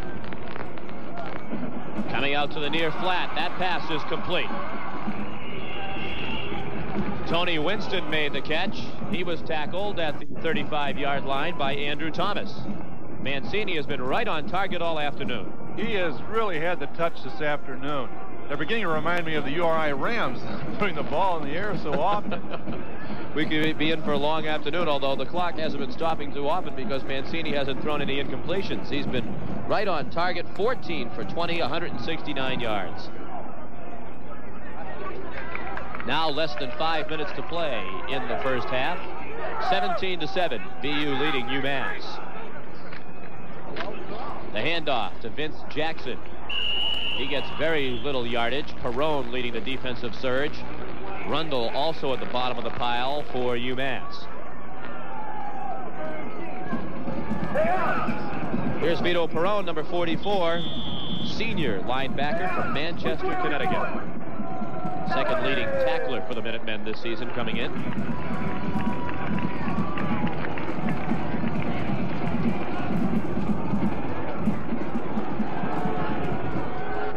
Third down and 3 for BU.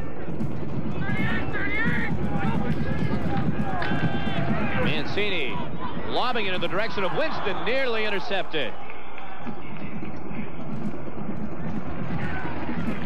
Kirk Williams there to make the play for UMass, and he nearly had his second interception of the season. Now, Kirk Williams times this very well. He just doesn't come down with the ball.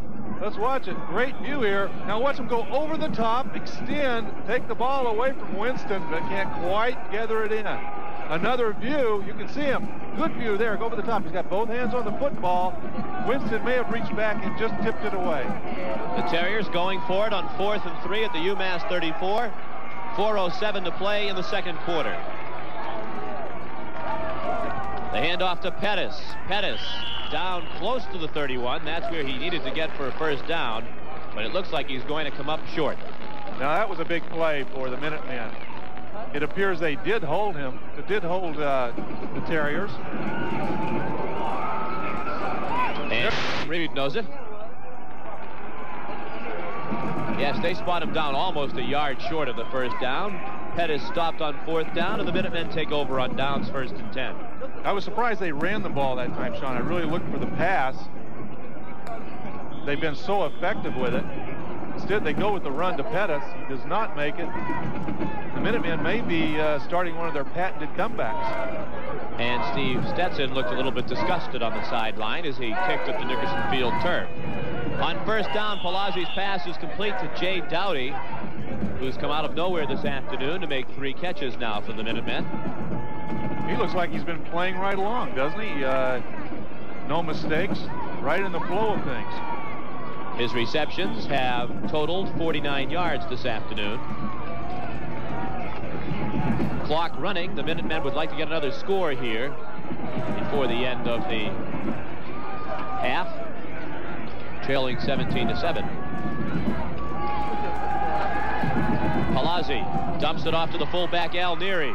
He's out across midfield and down to the 46-yard line.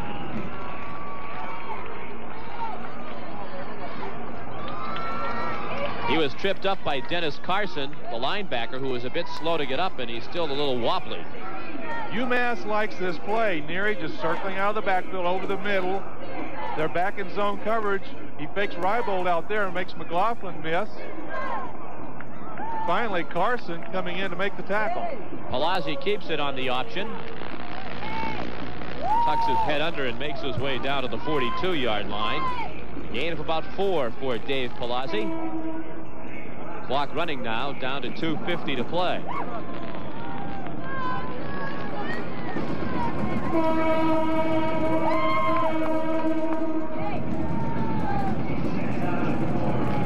We'll be talking with both coaches live at halftime, getting their thoughts about the first half of play.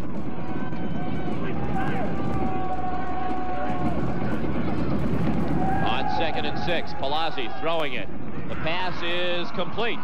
No, it's not complete. It's dropped along the far sideline.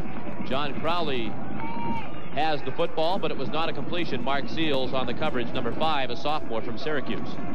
Well, Seals really coming in and delivering a hit here to break it up.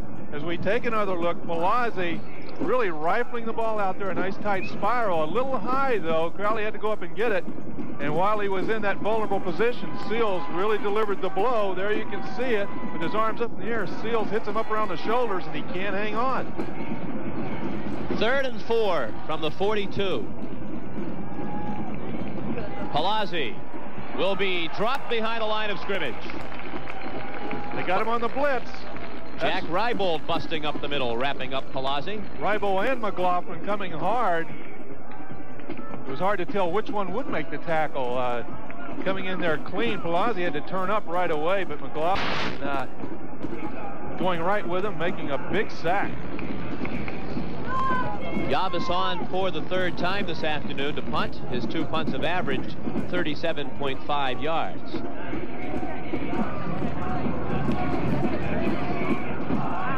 angling for the sideline, and he's going to do it again. Had 2 inside the 5 last week against Maine. They're going to spot this one at the 5.5. Good job by Dimitri Yavis, the sophomore punter from Albany, New York. That was an excellent job of punting the football, Sean. He got a nice tight low spiral, that coffin corner kick, and he's got a good string of punts going down inside the 10-yard line. He's had 14 inside the 20 this season, and as we mentioned, 2 inside the 5 last week against the University of Maine. That one not quite inside the 5, but inside the 6 at the 5.5-yard line. See how BU plays it here in the last minute 43 with a 10-point lead. UMass has 2 timeouts remaining if they want to stop the clock. Vince Jackson making his way out to the 13-yard line. Gain of 7 and a big gain on first down. And an injured player down on the field. That's Tony Winston. While we're waiting to see what happens on the injury there to Winston, Jackson on that play, reading the UMass defense, they really reacted to him. Everyone slid to the left pursuing him. He made a nice cut before getting to the line of scrimmage, coming back, making Como miss, really getting that yardage on his own. Jackson, 10 carries for 59 yards. All right, let's see what happened. Let's see if we can see what happened to Winston on this play. There's the tackle, and right there you can see Winston was trying to block Bertucci, and the tackler drives Vince Jackson right into his back. And Jackson still down on the field. Well, he really took a blow. He had no clue that was coming, and trying to help his teammate Jackson out by throwing a block. Really takes a shot. I want to remind you, coming up at halftime of this game, we'll get a chance to speak live with both head coaches about their thoughts on the game thus far. We'll review, or actually preview, 2 of our other New England college sports telecasts coming up this week, soccer and Boston College football. We'll have scores from this afternoon's other Yankee Conference action, and of course, we'll have first half highlights and statistics from this game. All that coming up at halftime. Right now, the concern is for Tony Winston. This is a familiar sight, unfortunately, for BU. Last week, it was Ken Clifford down on the field, suffering a concussion. He was down for 12 minutes. And Winston down on the field now. He's a junior from Pine Bluff, Arkansas. And that's the good news. He's getting up and walking off the field under his own power. Al Visnick, the BU trainer, at his side. Looked like he might have wrenched his back there as he was trying to drive on that block. He was hit. There you can see he's holding the back of his hip. He should be all right. They wind the clock back up, down to 1:20 to go now. Clock running, 2nd and 3 for BU at the 13. The handoff again to Jackson. He's going to get wrestled down behind the line of scrimmage. Tony Hunt busting through, wearing number 94 for UMass to make the play. Now this is a big play for the Minutemen. Watch this. Now Cullen, the nose guard, is getting good penetration, but Hunt really getting off of his block from his defensive end position. That's a big play for the Minutemen. Now it puts the Terriers in a 3rd and long. Hunt's a freshman from Billerica, Massachusetts. And I believe this is the first time Tony Hunt has played this year for the Minutemen. I don't recall seeing him play in any of the 3 games that we covered. And he's not listed on the stat sheet as having made a tackle this season.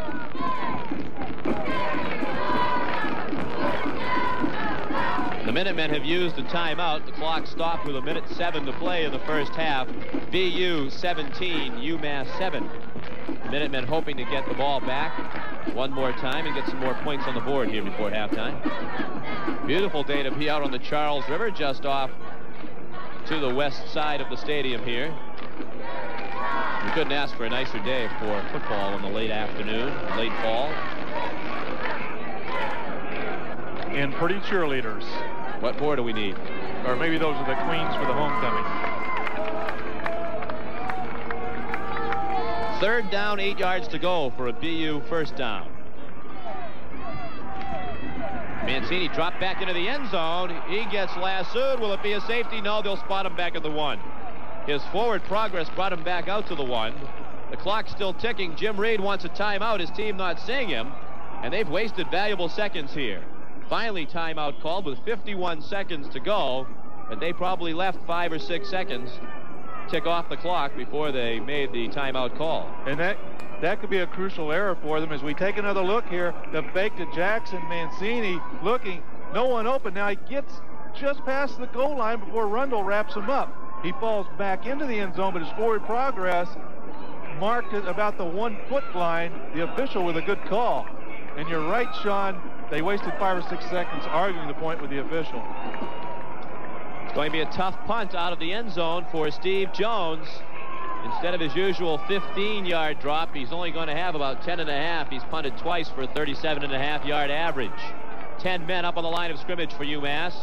The Minutemen trailing 17-7 with 51 seconds to play. Both sides now out of timeouts here in the first half. Crowley back to receive it. He's standing at the BU 39.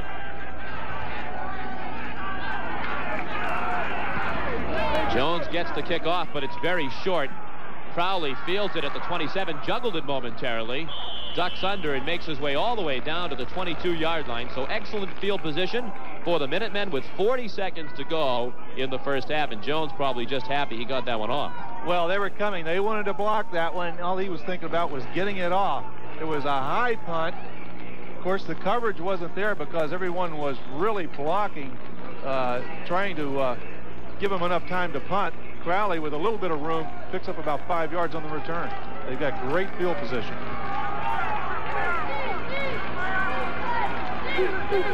First and 10, UMass on the 22. Crowley in motion. Palazzi rolling left. Here comes the rush. He got away from Rybold, looking toward the end zone and throwing it away. Crowley and Dowdy were both covered down in the direction of the end zone, and Palazzi did the wise thing.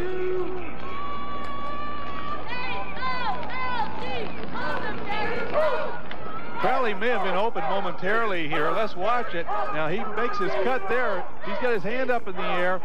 But what happens is Seals is able to get back and get the coverage before Palazzi spots him. Second and 10 from the 22 with 34 seconds left in the half. BU 17, UMass 7. Palazzi throwing over the middle, incomplete. Intended again for John Crowley, the senior from Leominster, Mass. Couple of Leominster young men looking to hook up there, Palazzi and Crowley. Well, he had him open. He underthrows here. The slant-in pattern, you're going to see the ball coming in low. Crowley never had a chance, but he was open. And it's third and 10. They are in the field goal range of Silvio Bonvini, who's 0 for 1 this afternoon. High formation, Neary and Mitchell behind Palazzi. Crowley in motion. Palazzi's going to throw. Here comes the rush. They didn't get him. Palazzi throws. It's intercepted by Mark Seals. And he's brought down at the 12-yard line. Flags go down, and there's a pileup on the field. Well, this is a poor decision by Dave Palazzi. As you see him going off the field there, dejected. He tried to force the ball to Crowley. He gets away from the pressure. Now as they're bearing down on him, he just tries to force it into coverage, and Seals is right there to make the interception. Now Seals goes down right there. As he's getting up, he gets hit and slammed to the turf, and the flag comes down, and the Terriers get the 15 with 23 seconds. They have a little bit of breathing room. Don't think they'll do anything with it, however. Both sides out of timeouts. BU leading by 10, probably not wanting to risk in this situation turning the ball back over to the Minutemen. But we'll see. I know if they do that, it's not on instructions from the coaches in the press box, because they just went shuffling past us down toward the locker room and had a very happy skip about them after that interception by Mark Seals. Well, they've got to be very content at this point to be going in with a 10-point lead after UMass was definitely threatening. Mark Seals came up with a big interception last week against the Rhode Island Rams. Caught an interception in the end zone. Today is UMass is threatening. comes up with another big interception. That was his third interception of the season for Mark Seals, the sophomore from Syracuse, New York. And we have reached halftime. The Minutemen of UMass trotting off, finding themselves trailing by a score of 17-7. Again, we remind you that coming up here at halftime, we'll be talking with both coaches. We'll update you on the standings and the scores from around the Yankee Conference. We'll take a look at some first half highlights as well. The Terriers have to be very happy with what transpired, although, as has been the trend for UMass all season, Steve, I thought they seemed to get much more on their game when Palazzi came in for Bryant, and the defense seemed to adjust to some of the things that BU was doing a little bit better as the half went along. Well, BU really had them fooled early on. They did. The first quarter was just a total washout for them. The second quarter, they did make a comeback, as you say, failing to score as the half closed. But they're still, they've got to be happy. The touchdowns for Boston University, a pair of touchdown passes from Pat Mancini to Mark Ferrara of 26 and 9 yards respectively. A 40-yard field goal by Dan Green, accounting for the 17 points for BU. The one touchdown for UMass, a 1-yard run up and over from Kevin Smelly. Joining us now down on the field is Boston University coach Steve Stetson. Steve, Sean McDonough along with Steve King. You have to be pretty pleased with the way your club played in the first half against the Minutemen. Without a question. If I'd done a better job of coaching, I think the score would be a little different, but we'll go with what we've got. Steve, your players seem to be executing very well offensively. You're picking that zone defense apart. Was this part of your game plan going in? Yes. This is not what we've been doing normally. This has been practiced 1 week. We're having a little bit of difficulty with the substitutions. I'm not sure we know what's going on, but I hope UMass doesn't. Well, it appears you do. Steve, is that in particular what you're upset with? I'm surprised to hear you say that you're disappointed with the coaching, because it looked like an excellent game plan that kept the Minutemen off balance. What in particular you're talking about, some of the coaching mistakes? I think the game plan is fine. I think a couple of the moves going in, a couple of the calls that I made going in hurt us. But Pat made up for a couple, and, you know, we're all right. We just got to come out. They're a great, great second-half football team, and we're going to go talk about that right now. And we'll let you do it. Thank you very much, Steve. Steve Stetson, his team ahead at halftime by a score of 17-7 over the UMass Minutemen. We'll return to Nickerson Field on homecoming day right after we pause for this message.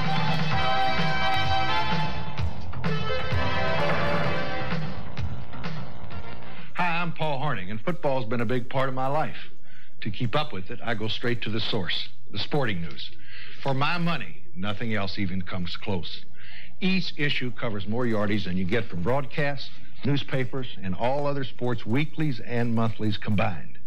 Who's headed for the playoffs, their conference title, the Super Bowl, the previews, picks, and football's hottest issues. And you'll get the same straight story on baseball, basketball, hockey, and boxing too.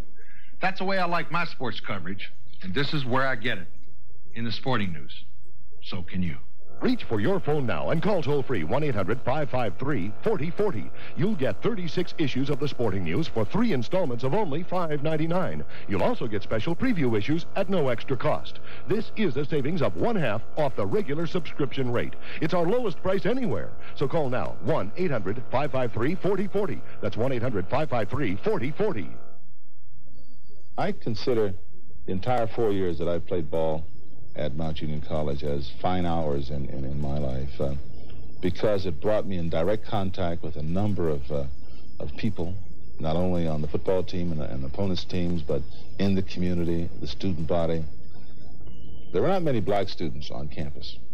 In fact, the matter is, there were only 2 of us on campus, and a good friend of mine, Jed Latham, and I, we were the first 2 black students to stay 4 years and graduate from Mount Union College. So I look upon that as an honor, and today I serve on the Board of Trustees at Mount Union. And so I say, use your athletic ability to gain the educational experience that you need, that will be there long after you're able to play football or basketball or whatever. And there is where the real foundation is. This message furnished by the NCAA. Welcome back to homecoming day at Nickerson Field. We've had an exciting football game through the first half here this afternoon. Boston University leading UMass by a score of 17-7. If you've been with Nesson this past week, you also know that it's been a very exciting week of New England college soccer and a big week ahead. With a look back at what happened this week in New England college soccer and a preview of this week's upcoming action, let's go now to Scott Gray. Last week was a big week of New England college soccer action as both Boston University and the University of Connecticut rebounded from losses the previous week. Boston University returned to action at home on Tuesday night and defeated New Hampshire quite soundly 5-1. The University of Connecticut was faced with a must-win situation on Wednesday afternoon in Stores when they went against Big East foe Providence. The Huskies coming away with a big 3-0 win. Yet to come, and coming up on Nesson on Monday night, the UConn Huskies entertain the Penn State Nittany Lions. Every game a must for UConn now. They can ill afford to lose the rest of the way, and we'll have more UConn soccer action coming your way on Nesson this week. Also on tap, a big game against Brown, another New England rival for UConn, a game they have to win. Also coming up, Rutgers, UConn hoping to get a Big East tournament bid. Also coming up this week in New England college soccer, a game that had been slated earlier in the season, and due to a power failure at Boston University, they were unable to complete the game, with Boston University leading in the first half 1-0 over Harvard. That game was scrapped. They'll play it in its entirety, and with the results of things that have happened in New England college soccer since that game was blacked out, it's taken on a whole new importance. So on October 29th, it'll be Boston University and Harvard in that particular rematch. So New England college soccer continues to heat up, and you continue to stay with the action right here on Nesson.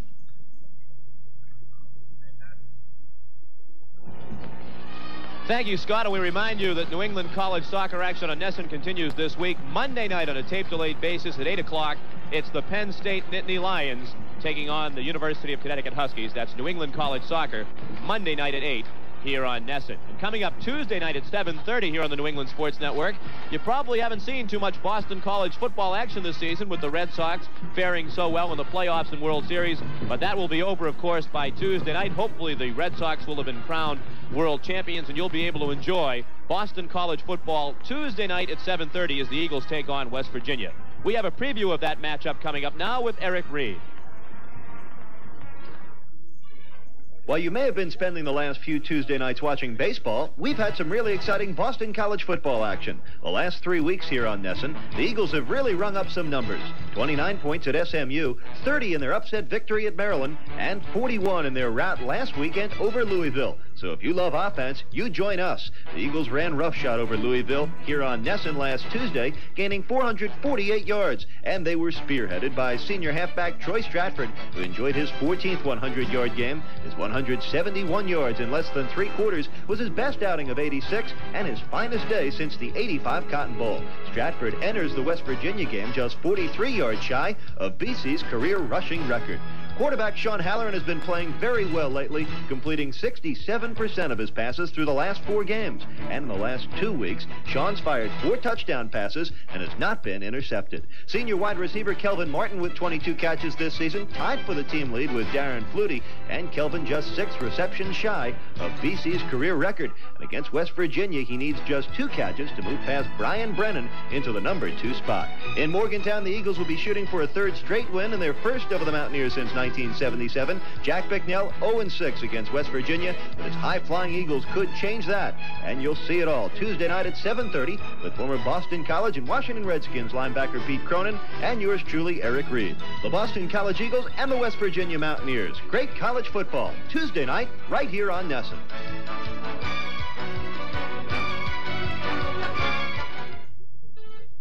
Thanks, Eric, and we look forward to Boston College football Tuesday night at 7:30 against the West Virginia Mountaineers. We're at halftime here at Nickerson Field. Boston University leading the UMass Minutemen by a score of 17-7, and we'll return with more Yankee Conference football live on Nesson right after this.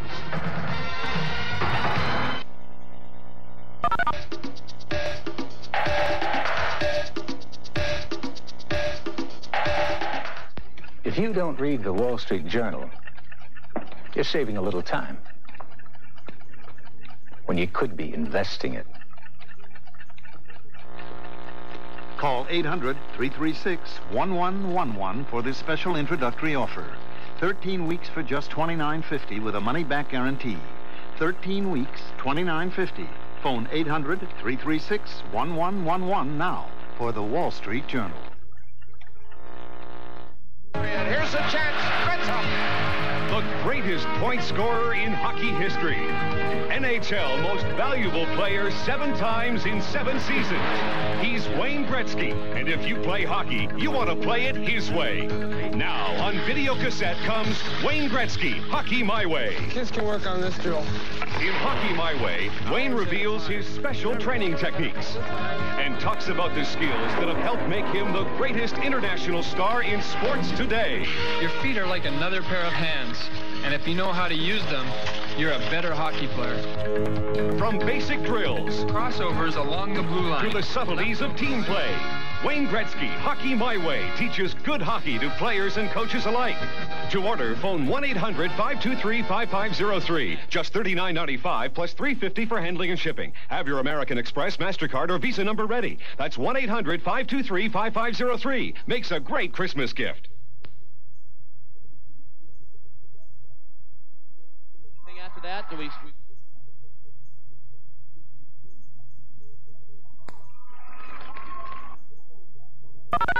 Welcome back to Nickerson Field on the campus of Boston University. 17-7 is the score at the half.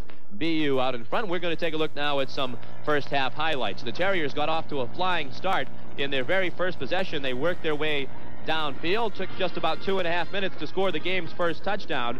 And what a big first half it was for Pat Mancini. The quarterback went 14 for 21. Here it's a 26-yard touchdown pass to Mark Ferrara. The Terriers come roaring out here. The quick pass to Ferrara against that zone defense. Now Ferrara with a nifty move, puts his hand down, keeps his balance, and gets that opening score for the Terriers. The first of 2 touchdown receptions in the half for Ferrara, 5 receptions in all for 71 yards. Tim Bryant started at quarterback, but the sophomore walk-on had all kinds of trouble for UMass. Here he has the bad exchange with center Pete Montini, the 18th fumbled exchange this season for Bryant. This has been a real problem for UMass, and there you can see he tries to make the handoff after getting control of the football. Bad timing. They were fortunate they recovered that ball, but again, that was early in the game, the opening series. And here's another problem he had with Smelly, this time a little miscommunication in the backfield. Well, this time I believe Smelly was supposed to come over the top. Instead, he comes underneath. Bryant makes the adjustment, hands him the ball, but it's too late. The Terrier defense reacts, and this is really typical of what happened in the first quarter. And that would be all for Tim Bryant, who left without the Minutemen getting a first down. Dave Palazzi replaced him, but not before the BU Terriers put more points on the board.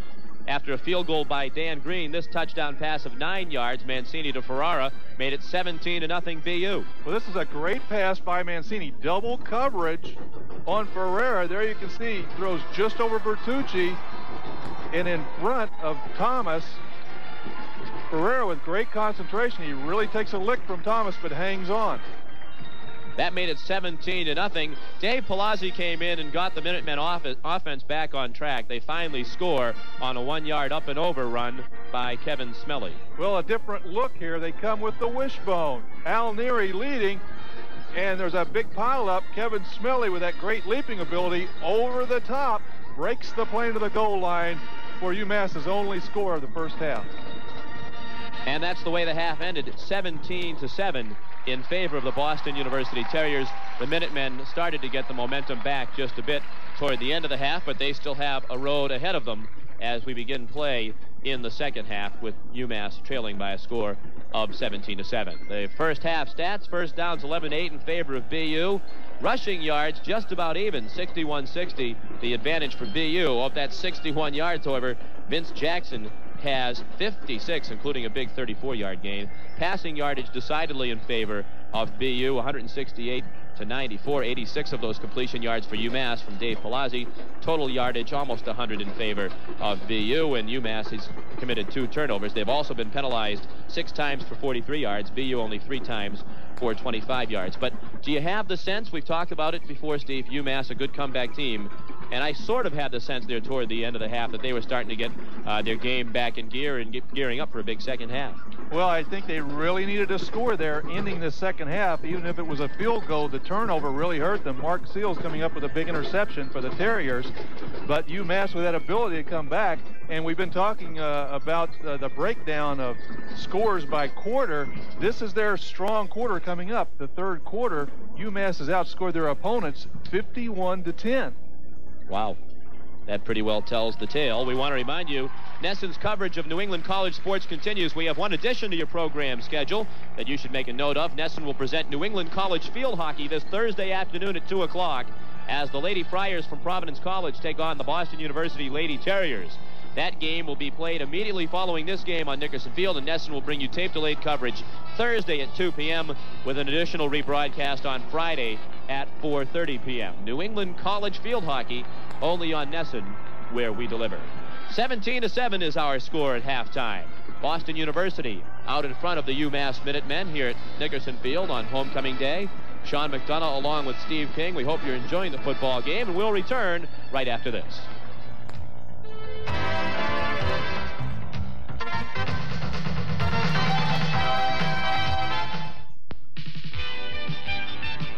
Nesson has it all this fall in championship auto racing. The major events in the fall lineup, from the Thompson International Raceway big events like the Winston 300 and the World Series of Championship Auto Racing. The Stafford Motor Speedway will be on hand with excitement from events like the Pentex 200 and the Coca-Cola Fall Final. This fall, Nesson has it all in championship auto racing with the best in fall events. Nesson is your sports connection for auto racing. I'm Charles Schwab. Over 1 million investors who make their own investment decisions trade with us. Here are a few reasons why. Bill, I got some advice for you. It won't help your golf game, but it'll do wonders for your wallet. I'm listening, Jay. I've been buying and selling stock through Charles Schwab.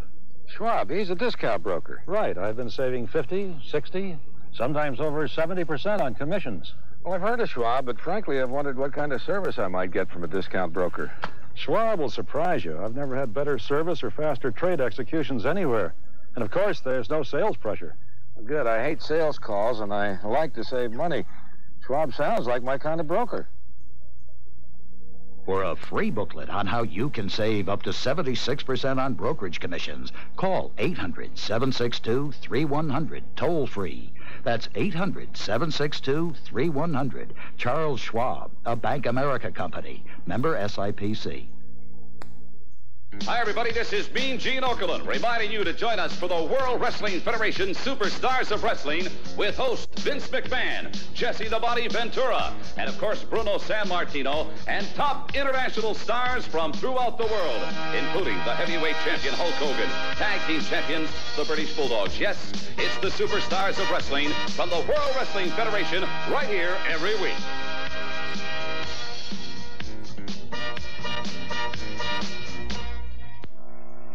Stay tuned to Nesson tonight as our continuing coverage of New England college sports brings you the excitement of Hockey East. The Lowell Chiefs take on the New Hampshire Wildcats from Snively Arena in Durham, New Hampshire.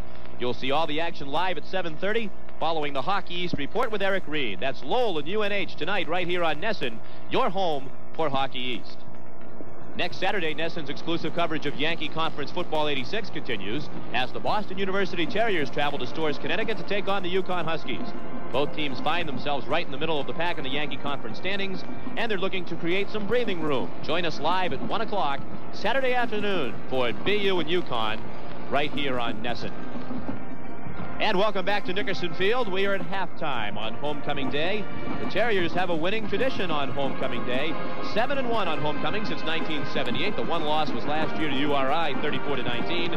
And they enjoy a 17-7 lead over UMass here at the half. But as Steve has pointed out, UMass, a very impressive third quarter team, 51-10 outscoring their opposition.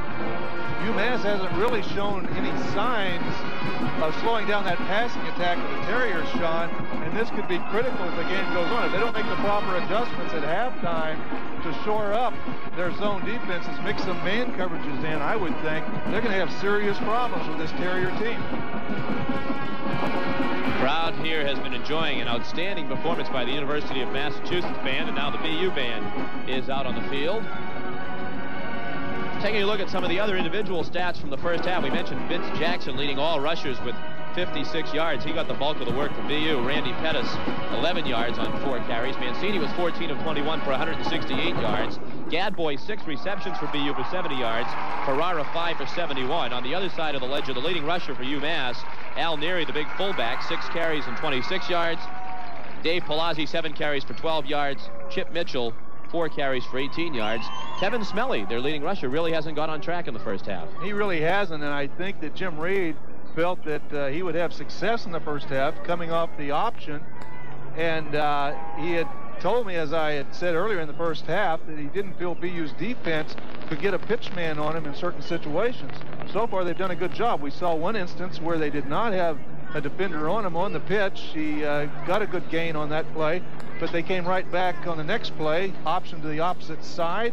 He was thrown for a loss on the play, Sean, and from there on, besides the touchdown, Kevin Smelly has not had a good day against this Terrier defense.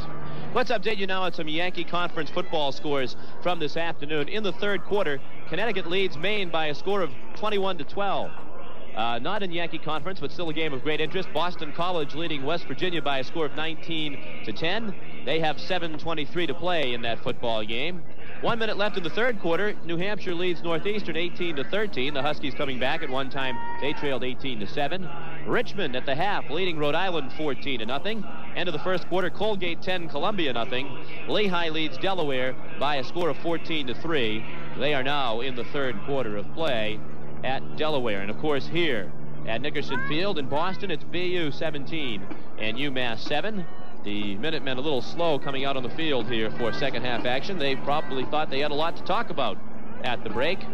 Not a very impressive first half performance by the 5-1 Minutemen as they took on the Boston University Terriers, who came in at 2-4, but 2-2 in the conference. And a win here this afternoon by BU gives UMass and BU the exact same record in conference play at 3-2. So we haven't talked much about BU as far as the Yankee Conference race is concerned, but a win here this afternoon, and they're dead even with the UMass Minutemen. Well, talking with Steve Stetson before the game, he definitely feels they've got a shot to be competitive in this Yankee Conference the rest of the season. Down on the field, Jim Reed, the head coach of the UMass Minutemen, joins us now. Coach, your team is putting you through some heartache here all season long, really, in the first half. You've got to be a little distressed. I know you pulled off the comebacks in the second half in the past, but you can't be pleased with what happened in the first half here this afternoon, falling behind again. No, we didn't adjust real well to some of the new things they were doing, and also we stopped ourselves with some penalties and some good hard hitting by BU once we did get in there to in scoring position. Jim, you've had some problems running the zone defense. Mancini's really putting the ball in there. Any adjustments you made at halftime to compensate for that? Well, the first thing we did was check and make sure we had 11 guys on the field. we do. So now we're going to try to just cover them up tighter and quit playing back so much and get after and be aggressive. All right, thanks very much, Jim. See you, Steve. Good luck. All right. Jim Reed trying to get untangled from our microphone and get ready for the second half of play. We appreciate both coaches taking the time out from halftime to visit with us. And you noticed something different about the BU attack already as they come out here in the second half, Steve. Well, with a little help from our spotters, when the captains came out early onto the field, they've got red uniforms on. I mean, from top to bottom, they switched from their white pants and have put on their red pants, so now they have red pants and jerseys. Maybe they had problems since UMass is also a team with the colors of red and white. Maybe those white pants gave the quarterback a problem or something, Sean. I don't know. Interesting. If it did, it certainly didn't seem to affect the statistics of Pat Mancini in the first half, but there you see it. The all-red uniforms now being worn by BU. They changed at the half after wearing white pants in the first half of play. Maybe a little psychological move? I don't know. It couldn't be superstition, I wouldn't think, because they were ahead 17-7 in the white pants. But here we go. Second half set to begin with BU leading UMass 17-7. Dan Green's kick spins down to Kevin Smelly at the 10-yard line. And he's going to be stopped short of the 25-yard line. Skip Jackson making the tackle on special teams. Skip had a big week last week, as we mentioned, against URI, and for his efforts was voted the co-defensive player of the week for ECAC Division 1AA. Skip's a sophomore, was in on 13 tackles, 8 of them solo, broke up 4 passes and made an interception in the game here on Nesson last week against URI. And he was duly rewarded. He shared that co-defensive player of the week with Cornell's Jim Frontero. Dave Palazzi at quarterback. Pitches it out to Kevin Smelly. Smelly trying to turn the corner. He does, but doesn't get very much. Driven back by Jack Rybold and a host of tacklers for BU as he made his way up to about the 28-yard line. That was great pursuit by this Terrier defense. They kept stringing that play out. Smelly having to go wide, trying to get outside, being pursued there by McLaughlin. Rybold coming into your picture there, hammering him with help from Mark Seals. Smelly having a very tough afternoon, 6 carries for 8 yards. He gets the call again on 2nd down, and he makes his way to the 30. Another short gain, this time of about 2, and UMass will be facing a 3rd and 4. Smelly experiencing the highs and lows really one week to the next. Had a career high 105 yards against Maine last week. This week now just 11 yards on 7 carries.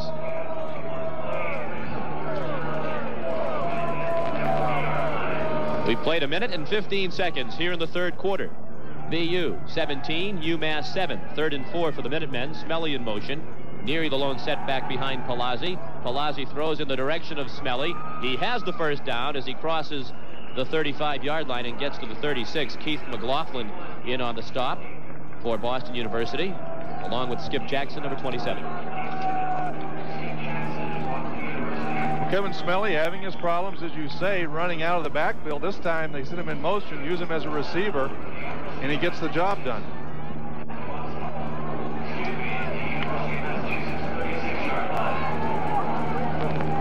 First and 10, UMass. 2 receivers split out to the right. Now Crowley goes in motion. The handoff up the middle to Neary. A flag is down. Neary has a first down if the play stands as he goes over the 46-yard line. But we'll sort out the penalty. UMass was penalized 6 times in the first half, but they're pointing as if this one's going against BU, and it is offside the call. Well, BU likes to crowd that line of scrimmage, get up tight. They're very quick, so they can afford to crowd the line of scrimmage. That time, someone crowding it a little bit too much. UMass is going to refuse that penalty, Sean. And on the gain of 11 by Al Neary, it's a first down. Bob Lynch winds up the clock. 13 minutes remaining 3rd quarter. A 10-point BU lead. I formation behind Palazzi. Again, it's Dowdy and Crowley out to the right. Again, the handoff to Neary. And he stopped after a very short gain, short of the 50-yard line. They mark his forward progress out to the 49, and it's a gain of 2.5. Dennis Carson, number 36, leading the defensive surge. He's just a freshman from Coral Springs, Florida.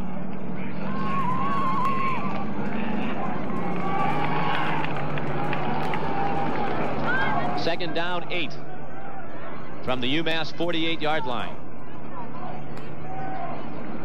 Crowley again in motion.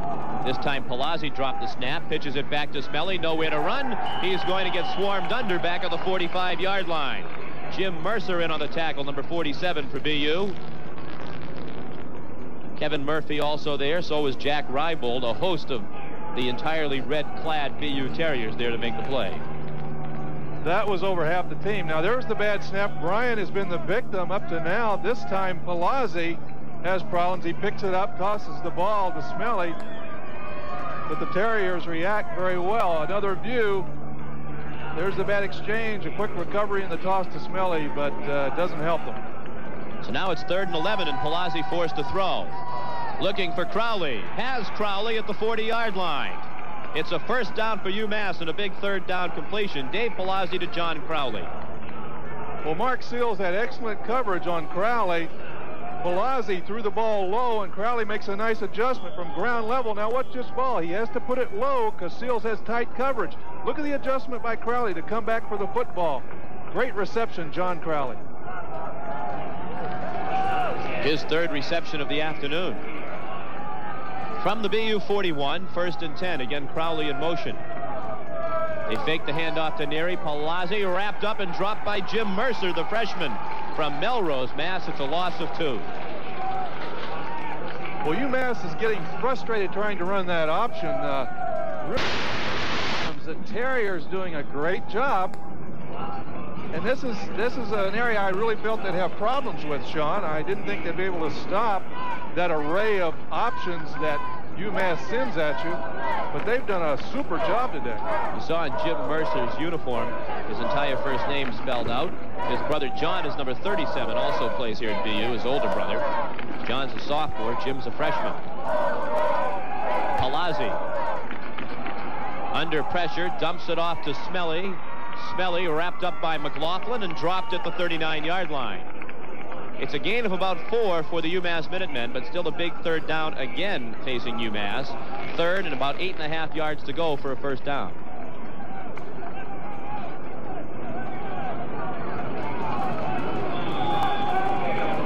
Jim Reed spent 12 years as an assistant coach before getting the opportunity to be the head coach. And he's taken advantage of that opportunity in his first season, leading the Minutemen to a 5-1 record.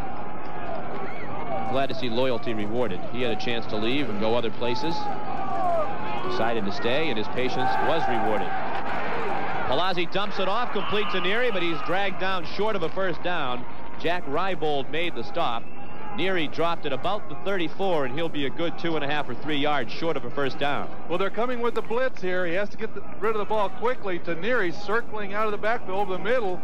But Rybold, the inside linebacker with a great play, stops him short of the first down. They're going to go for it on 4th and 3. Rybold setting the defense. Palazzi brings them out in the I formation. Palazzi keeps. He's down to the 30. He has the first down, or so it would appear. It'll depend on the spot, but he's very close.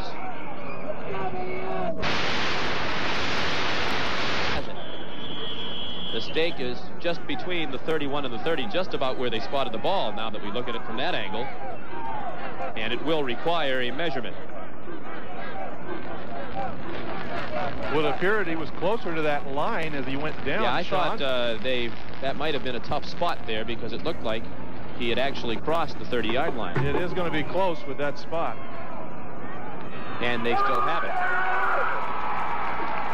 This copyrighted program is brought to you under pay cable TV rights granted by Boston University solely for the entertainment of our viewing audience. Any publication, rebroadcast, retransmission, or other use of the accounts and descriptions of this game without the written consent of the New England Sports Network and BU is prohibited.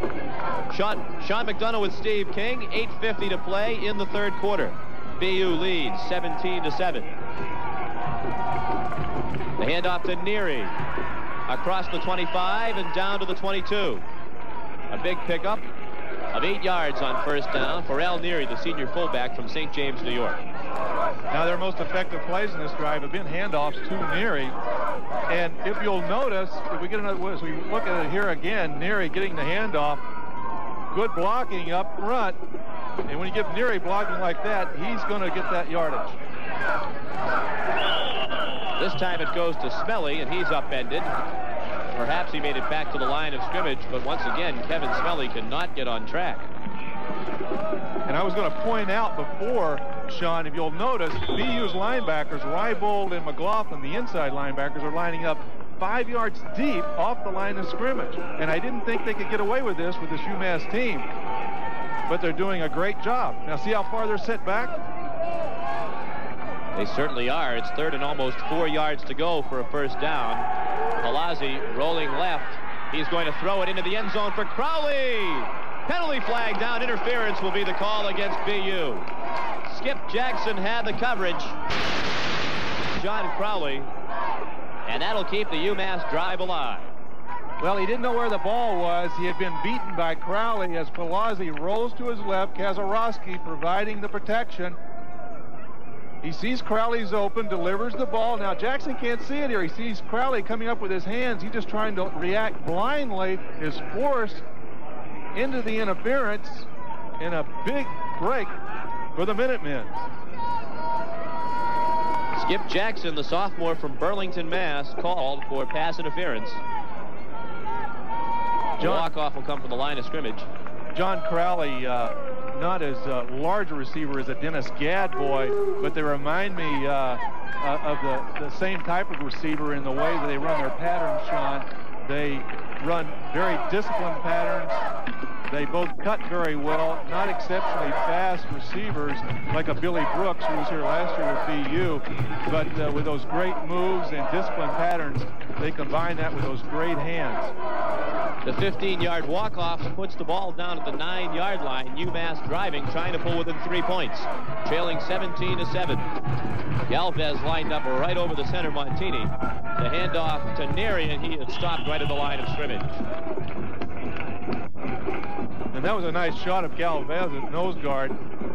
You see there, he was shading the center just slightly, but he's right on top of him. A lot of teams don't put their nose guard that tight, but BU doing it and taking advantage of his quickness. And again, that allows those inside linebackers to set back, as I said, 5 yards deep. Tom Latka made the tackle on Al Neri. 2nd and goal from the 9, and Smelly can't get out of his own way here in the ball game, but to give him his proper due, he hasn't had much blocking up front, and that time it was Jim Mercer busting through. Now Mercer's a little shaken up, but I'll tell you, that was a great defensive play. Smelly didn't have time to do anything. Mercer right in there with a great defensive play. It's going to create a 3rd and long situation. 3rd and goal from almost the 10-yard line. BU 17, UMass 7. 6:35 and the clock running remaining here in the 3rd quarter. We're at Nickerson Field on the campus of BU. Palazzi rolling right, throwing, touchdown! Jay Dowdy with a 10-yard touchdown reception, and it's now a 17-13 game. Well, the blitz was on. Dave Palazzi handled it well as he rolled to the right. And Jay Tardungo, coming through a lot of traffic in the middle to the right side, hauls in that touchdown.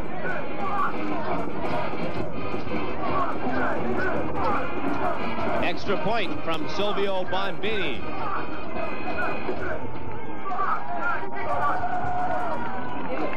It flutters through.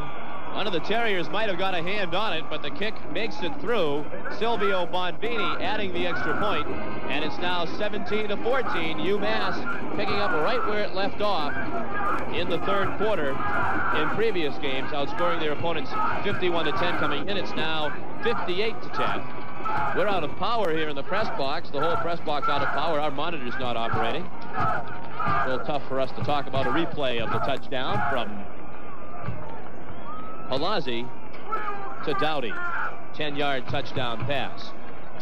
But Dave Palazzi again with that good movement, much like Pat Mancini, a big, strong type of quarterback. He gets away from that pressure. They had the blitz on. McLaughlin was blitzing up the middle as Palazzi rolled to his right. Dowdy came through heavy traffic there. There were some crossing patterns by the receivers. He came open. Palazzi rolling to his right. Appears as if he had a lot of room and he might try to run it in, but he spotted Dowdy, throws it to him, and that's a big touchdown for UMass. And of course, that extra point, as you said, Sean, appeared that it was deflected. It fluttered between the goalposts, and that was a big extra point. So cut the lead to 17-14. BU once led 17-0. It's now a 3-point football game with 6:28 remaining in period number 3. Rolf Wendt will kick off for the Minutemen of the University of Massachusetts. Randy Pettis back deep for Boston University along with Darren Hunter, numbers 22 and 21 respectively.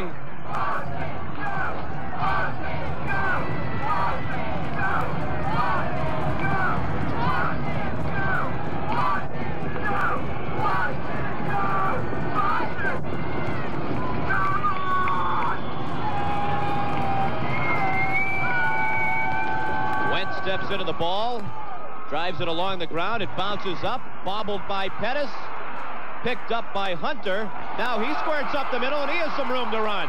Darren Hunter across the 40 and dragged down from behind as he gets out to the 48-yard line. What looked to be a disastrous beginning on that kickoff for BU turned out pretty well. Now this reminds me of a phrase I often heard growing up. My dad used to like this phrase. He said, it's like falling in a mud puddle and coming out smelling like a rose. Right. And it looked like they were having a problem there. Just picking the ball up. All of a sudden, he picks the ball up, makes a move, and he's got about 30 yards open field. 1st and 10 for Pat Mancini and the BU Terriers. They came out smoking offensively in the first quarter, have slowed down since. Still lead 17-14. Mancini hit as he threw it, and it was incomplete. Intended for Dennis Gadboy. The scoring drive for the UMass Minutemen to open up the third quarter. Very impressive. Taking up 8 minutes and 27 seconds, 16 plays, 76 yards, a 9-yard touchdown pass. The culmination of that drive, Palazzi to Dowdy. 2nd and 10. Vince Jackson, a late substitution into the BU lineup. He gets the play from the fullback Bunnell as Pettis heads out. Mancini looking right, throwing as it batted around, and it's intercepted! Intercepted by the UMass Minutemen, and they'll take over in BU territory. I think that's Joe Cullen, the nose guard. I think Todd Rundle coming in hard from the left side, got his hands up, deflected the ball, and it came down to Cullen. They're mobbing whoever it was. It was Joe Cullen, number 97. Todd Rundle tipped it, and Joe Cullen, the nose guard, sophomore from Weymouth, Massachusetts, made the interception. So the momentum clearly on the side of the UMass Minutemen, trailing 17-14 with 6:09 to play in the third period. Palazzi drops the snap again and has to cover up. Takes the loss of 1 back to the 46-yard line. That really hurts you when you have the momentum.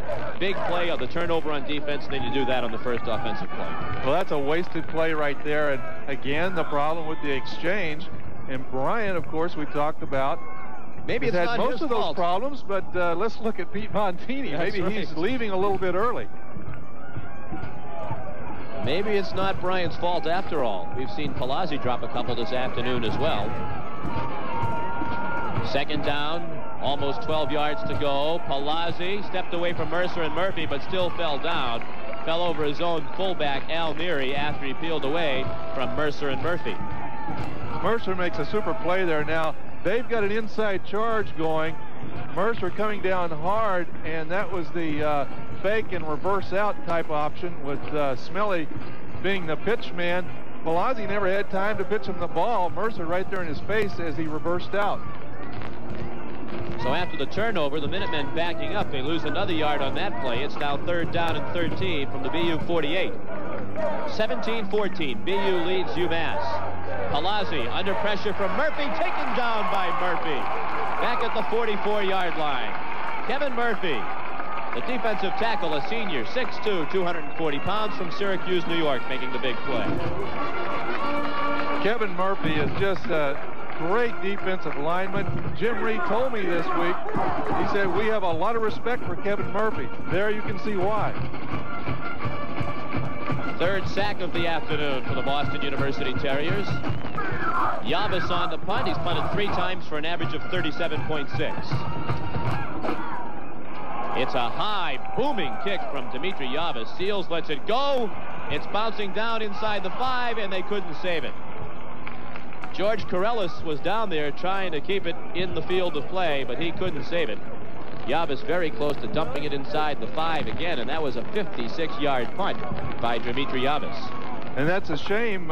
You know, Corellis should have just swatted that ball back in the field of play. Instead, he tried to down it on the 1. His momentum carries it into the end zone. So the BU defense responds after the turnover by the offense. Pat Mancini and company back on the field with the 17-14 lead, down to 4:08 to play in the third quarter. The handoff goes to Vince Jackson, and he's tripped up after a short gain. Vito Perrone, number 44, made the tackle. Call it a gain of 3, 2nd and 7 for the BU Terriers. I'd imagine with the power out here in the press box, Steve, that the headsets for the coaching staff's also not working. As I look down at the sideline, I don't see anybody with a headset on either side of the field. And we are told now that that is true.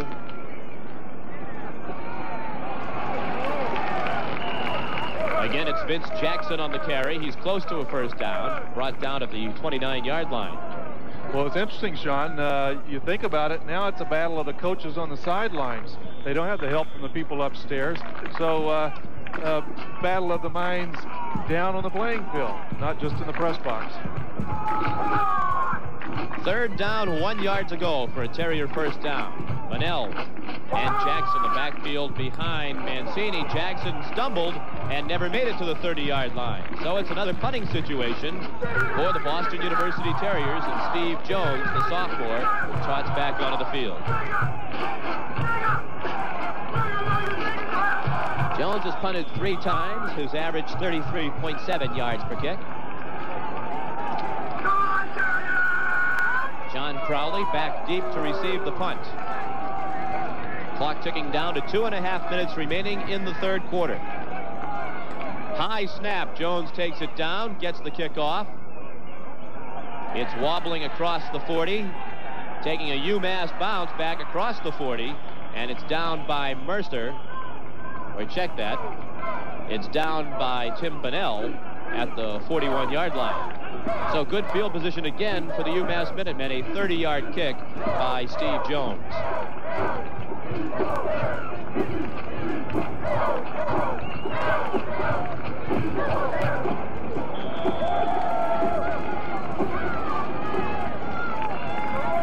First and 10 for the Minutemen. Dave Palazzi has been at quarterback since the first quarter. Tim Bryant started at quarterback but left after failing to pick up a first down. BU at one point led 17-0. The flare out to Smelly, and he's going to lose yardage. Again, it was the Terriers reading that play beautifully, and Tom Ladka busted through to help force the play. Arnie Galvez also in there.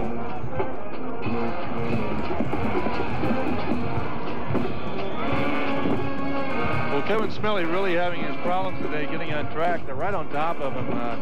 Terriers doing a great job of reading that screen. A loss on the play of 6 yards. It's 2nd and 16 from the 36 of UMass.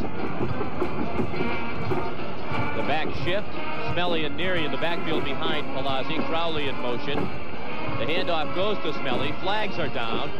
Smelly picks up about 4 yards as he makes his way to the 40-yard line. Let's check out the penalty.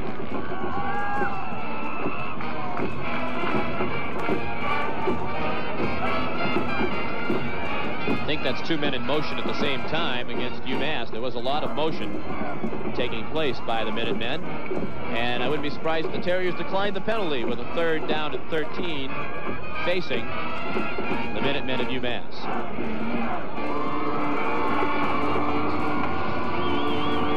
Penalty is indeed refused.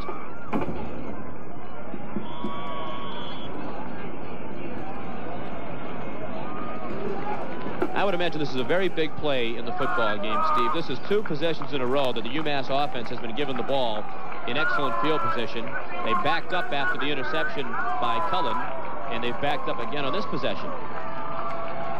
3rd and 13, Smelly in motion. Palazzi to throw. Now he's going to run. Has a long way to run to get the first down. He won't get there. He was tripped up by Keith McLaughlin and never made it to the first down marker. As a matter of fact, he came up about 5 yards short at the 46. And give the Terrier defensive line credit. They flushed him out. And then once he broke that line of scrimmage, the secondary and linebackers reacting well, stopping him short of the first down. Dimitri Yavis had his longest punt of the season on his last effort moments ago, a 56-yarder. That's raised his average for this afternoon up to 42.5 yards on 4 kicks. Nearly has it blocked, but gets it off. Seals is going to field it back at the 10, and he's going to get dropped right there. Good coverage downfield by the UMass Minutemen. George Corellis again in on the stop, number 30 for UMass. Well, there was good coverage on that punt. Mark Seals felt he had to field it. If he didn't, it probably would have been another situation where the ball was down around the 5 or maybe inside the 5. So a good job, I think, by Mark Seals catching that football. At least he prevented a situation where they downed it inside the 5. A 45-yard punt for Dimitri Yavis. Down to the final seconds now of the 3rd quarter. 20 seconds left to play. BU 17, UMass 14. Mancini hands it off, and it's a short gain of about 2 yards.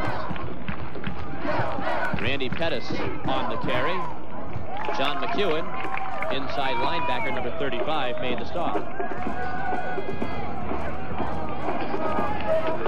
And that's the final play of the third quarter. Boston University, at the end of 3 quarters of play, leads the University of Massachusetts by a score of 17-14, and will return to Nickerson Field for fourth quarter action right after we pause for this on Nesson.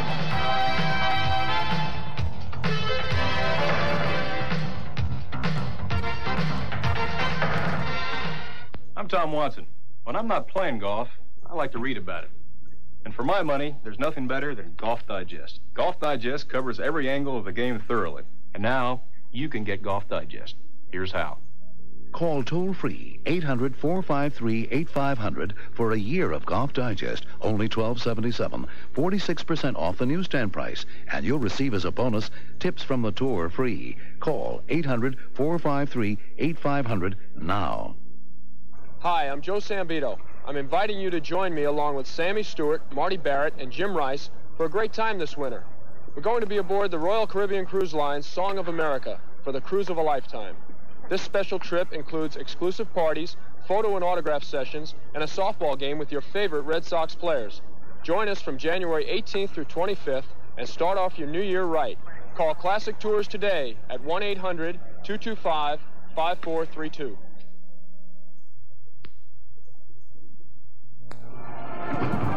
Fourth quarter set to begin here at Nickerson Field. Sean McDonough along with Steve King. Hope you're enjoying Yankee Conference football this afternoon on Nesson. BU leads UMass by a score of 17-14 with 1 quarter to play. But things have turned in favor of the UMass Minutemen. BU with just 11 yards in total offense in that third quarter, but they hardly had the ball. UMass had the possession almost throughout, didn't do much with it. Put only 1 touchdown on the board, but right back in the game, trailing by 3. Mancini pitches it out to Vince Jackson. Running right, he's across the 15 and dropped at the 16-yard line.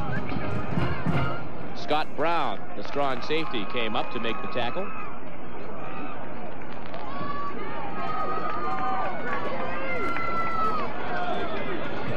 Third down and 4 for Boston University. The Terriers at their own 16.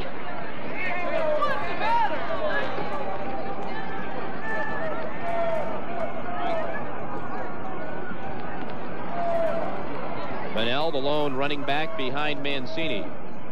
3 wideouts into the game. Quick pass, it's complete, and it's a first down for Boston University. Mark Ferrara made the catch. We really haven't seen much of the passing game that was successful for BU in the first quarter and really throughout the first half. And that's so true. They've got to get back to that to get the ball moving. UMass has really enjoyed field position here in the second half, all of the third quarter. So you're right, Sean. They've got to start passing the ball, open things up again. It's a first down for BU. 14 minutes remaining in the final period. Mancini tosses it out again to Jackson. Again, nowhere to run. Rundle smothers him. They're diving into the pile as if the ball came free. UMass thinks they've recovered a fumble, and they have. The Minutemen take it over at the BU 22-yard line. Jackson fumbled the football, and off the bottom of the pile comes Scott Brown, number 24, with the fumble recovery, the senior from Watertown, Mass. Now, this is a big play defensively. They do a good job. They string the play out, and everyone converges up front on the play. There's a big pile up, and Scott Brown comes up with what may be the biggest turnover of the ball game. Scott Brown with the fumble recovery. Ball spotted just outside the 23-yard line. That's where Dave Palazzi and his offense takes over, 1st and 10. Neary into the line, crashing over the 20 and down to the 18. One thing I've noticed about UMass in previous games is that their offensive line seems to get stronger as the game wears on. So we'll watch closely here and see what happens, but it's been their history that their offensive line has continued to get better as the game wears on. Good first down pickup of 6 yards for Al Neary at 2nd and 4. Crowley in motion. The toss to Smelly. Smelly across the 15, dragged down by Seals as he got close to a first down. He needed to reach the 14. We've talked about Vince Jackson's great cutting ability. There, Smelly shows the type of moves he has, cutting up inside of Jim Mercer. Mercer diving, just able to trip him up, but not before he gets very, very close to the first down. It's 3rd and inches for UMass, operating from the right hash mark at the 14-yard line of BU. 12:45 to play, 4th quarter. The handoff to Neary, I don't think he got there. If anything, he might have lost a couple of inches. Again, it will depend on the spot, but it did not seem as though he made it back to the line of scrimmage. And he won't. It's 4th down. A field goal would tie the game. What will Jim Reed do with 12 and a half minutes to play? Trailing by 3. He's going to go for it. I noticed getting off the bottom of that pile, Jack Rybo, the inside linebacker. He's the signal caller today. Biggest play of the football game right here. 4th and inches. They toss it to Smelly. He has the first down. He's going into the end zone. Touchdown, Kevin Smelly. We haven't heard much from him all afternoon, but he came through on the biggest play of the afternoon. Kevin Smelly, a 14-yard touchdown run. And UMass, for the first time this afternoon, has the lead. It's now 20-17 with the extra point upcoming. The Minutemen taking advantage of the turnover. A 4th and inches. They toss the ball to Smelly to his right. He makes a great cut. Gets to the outside. Beats Mark Seals. Just gets inside that corner post for the touchdown, and the go-ahead touchdown, I might add. 2nd touchdown of the afternoon for Kevin Smelly. Silvio Bonvini with the extra point attempt. His last one just barely made it through. This one is booted strongly through, but wide. It was a strong kick by Bonvini, but wide. And it's now 20-17, and Silvio Bonvini, after making 33 in a row to set a UMass record, has missed 2 extra points in 2 weeks and nearly missed 2 here this afternoon. Okay, our monitors are back up here. We're going to take another look at that touchdown. Here's Smelly to his right. You see the cut right there? Uses his blocker to the outside, turns on the speed. Now Mark Seals is going to try to come over and knock him out of bounds. But Smelly, great strength, just gets inside that corner post. That was really close, but picks up a touchdown, and a big touchdown for UMass at this point in the game. Watch it, Neary right there with the block. Smelly cutting up inside, really turning it on. It's a foot race. Look at him get that foot across the goal line. Steve, I think that's a very courageous call. It's 4th down and inches, and yet they run the toss with the chance. You always take the chance that somebody for BU could bust through and drop him behind the line of scrimmage. But obviously, they thought that BU would be stacked up in the middle, and they took the risk, rolled the dice, and won. Well, you know, that reflects Jim Reed's personality, Sean. That's the type of guy Jim Reed is. He has a lot of faith in his ball players, and he's not afraid to make calls like that. On 4th and 1, the 14-yard touchdown run for Smelly, but the big extra point missed by Bonvini. And now a field goal would tie the game for the BU Terriers, who haven't done much since really the first quarter. Went to kick it off. Again, he drives it along the ground. They let it roll through to Darren Hunter. Hunter across the 30, bounces off one tackle, and is stopped at the 33-yard line by Dave McIntosh, number 37. Just 4 plays on that drive after the fumble recovery, 24 yards the distance, 1:48 the time, and the touchdown coming on the 14-yard run by Smelly. Steve, BU got away from what was successful for them in the first half, but then again, they haven't had the ball much in the second half, and when they have had it, it's been in pretty poor field position. Well, that's true, but to a certain degree, I feel like they went inside a shell. They got away from the thing that really got them the big lead, and that's the passing game. They exploited that zone defense, and they came out in the second half. They tried to run the ball, and UMass has done a good job. And of course, as you say, field position has really been the key. There Jim we look Tandler, at the injured. Excuse me. No, that's all right. Jim Tandler is the man injured for the University of Massachusetts, wearing number 99. He's a sophomore from Randolph. Suffered a knee injury in last year's season opener against Morgan State and did not play in the final 10 games. So they're hoping it's not the same thing this time for Tandler. But it does appear to be a leg injury as they carry him off.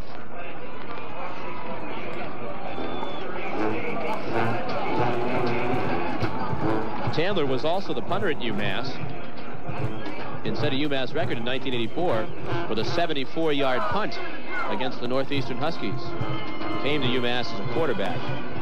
Certainly a beautiful afternoon. Got a little exercise in out on the Charles. And it's been a heck of a football game here on homecoming day at Nickerson Field. The Boston University Terriers at one time led 17-0. But the UMass Minutemen have come back to score 20 unanswered points. And they've taken a 3-point lead with 11:56 remaining in the fourth quarter. Only 12 plays on offense in this half for BU. Mancini, the screen. He has some blockers out in front of him, does Vince Jackson. He's across the 40 at the 42-yard line. Very close to a first down. About a yard short is Vince Jackson, and that was a well-executed play by BU. This is very similar to the play we saw last week at Kingston, Rhode Island, that Vince Jackson turned into a touchdown. Mancini turns. They've set it up here. There you see John Tim, number 70, the lead blocker. He's got a lot of room. He picks up a block from Tim, and Bertucci comes over and makes a tackle just short of the first down. 2nd and 1 from the 42. Handoff to the fullback, Bunnell. And I don't think he got there. Needed to get right to the 43-yard line, and he didn't go anywhere. No gain on the play. 3rd and 1.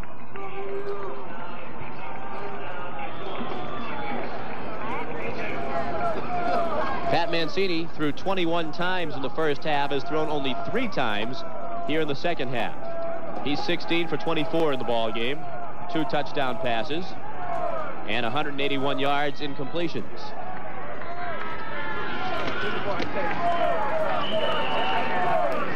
Again, it's into the middle of the line. And let's see if they have it. It's going to be very close. Well, that was just a quarterback sneak. Mancini taking advantage of his center and guards. They fired out well, and I think he got the first down.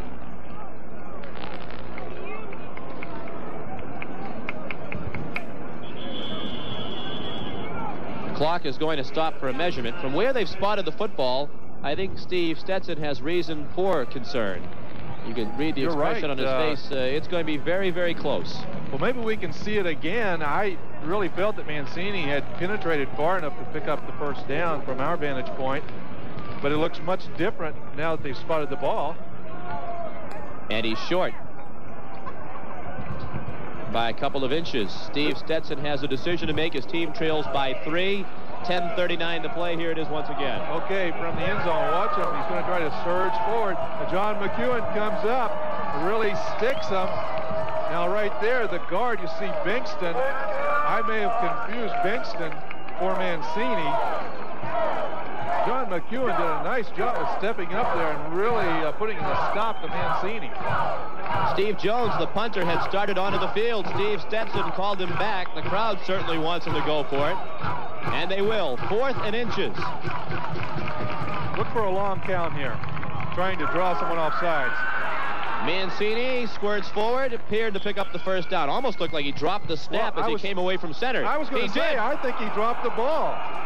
I believe he dropped the ball, and it may have been recovered by UMass. It has been. It was recovered by UMass. Mancini would have had the first down from where they spot the ball at the 44, but he didn't take it with him. He went down right away, Sean. It appeared that he never had control of the football. Bad exchange by BU this time. UMass having their problems, but this is a big one. Let's take a close look here. Now watch, he goes down immediately. See, he looks down. He's trying to pick that ball up. A big pile. We couldn't see who made the recovery. Flag down on the first play from scrimmage for UMass. The Minutemen leading now 20-17. 10:21 remaining, and the clock stopped here in the fourth quarter for the penalty flag.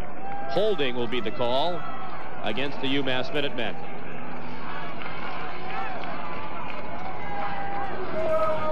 Well, the Terriers having a tough time getting going here in the second half.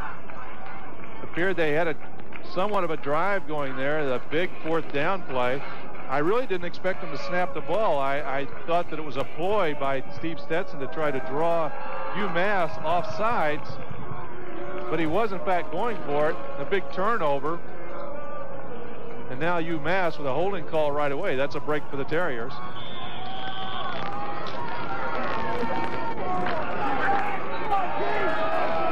spotted back at the 47. The headset should be functioning now on the sideline because we have power back here in the press box.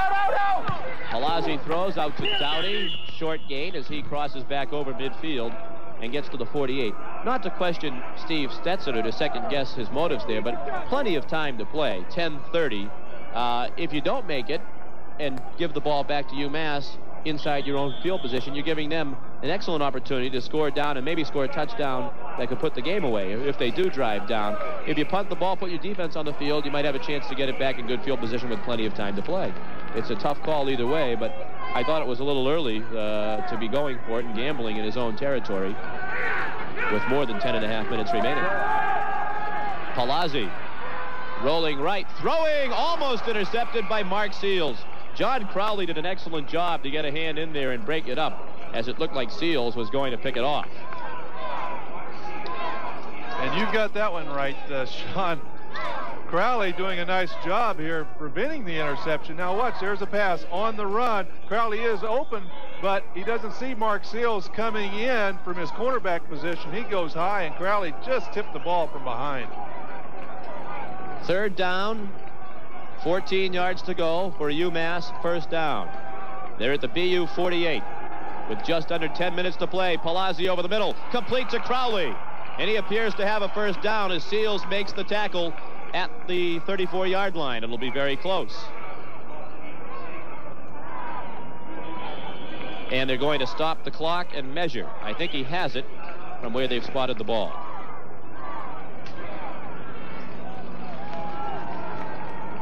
All right, Dave Palazzi rifling the ball in. Crowley running upfield and slanting in over the linebacker McLaughlin.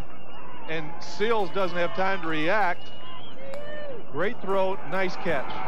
And a 1st down for the Minutemen. Keeping the drive alive, a big 3rd down and 14 completion. Palazzi to Crowley. Jim Reed's Minutemen lead by a score of 20-17. Crowley with 4 catches for 55 yards. We're down to 9:44 to play in the 4th quarter. Been almost 2 entirely different football games. BU dominating the 1st half. UMass has controlled the play here in the 2nd half. Neary wrapped up after a short gain. Did a good job to get back to the line of scrimmage as Dennis Carson got in and made the stop.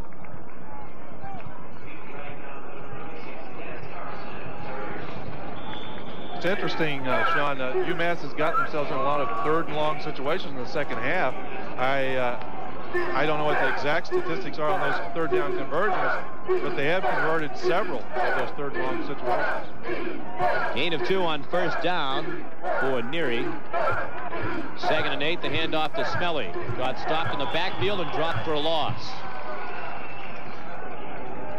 Jack Rybold busting through. He was in on the play. It's a loss of 1. There's that 3rd and 9. There's that quickness again by the Terrier defense. The quick penetration, getting something happening in the backfield early, preventing Smelly from getting started.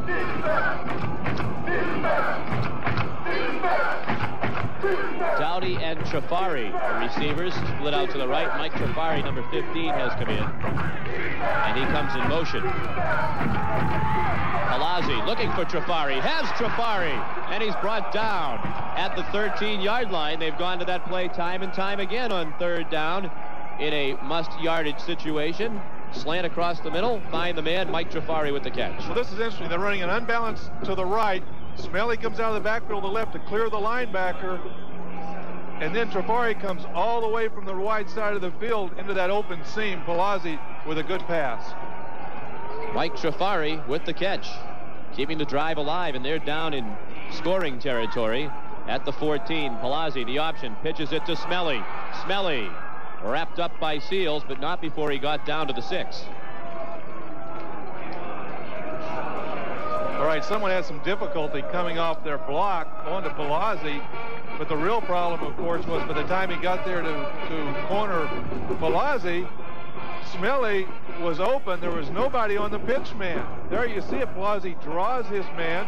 Smelly's got a lot of room, and they're threatening again. And they're going to call a timeout. Palazzi uses his first timeout of the second half with 7:19 to play here in the fourth quarter.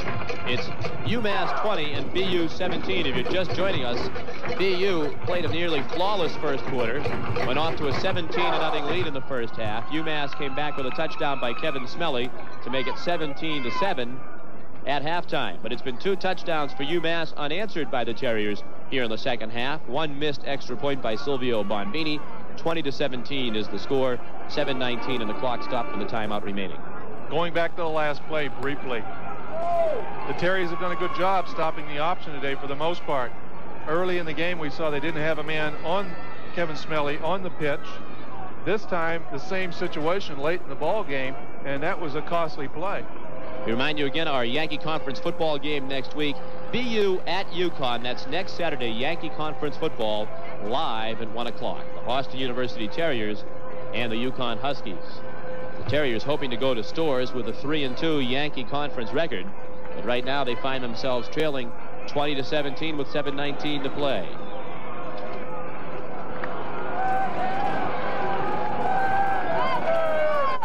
Second and 2 for Dave Palazzi and the Minutemen. The handoff to Neary.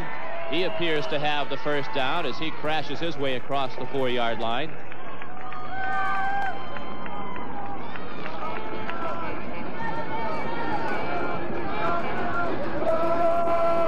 They're going to stop the clock and measure again. I don't know what the Yankee Conference record is for measurements in a football game, but we might have achieved that here this afternoon.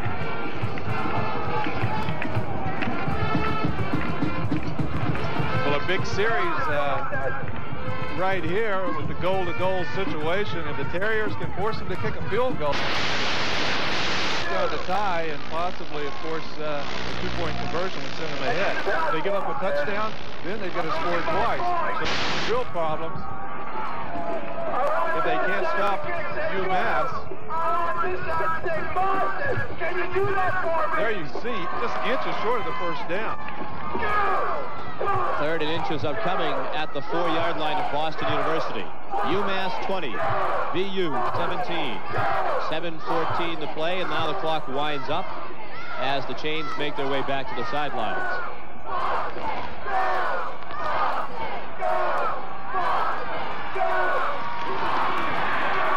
Palazzi dives forward and has the first down.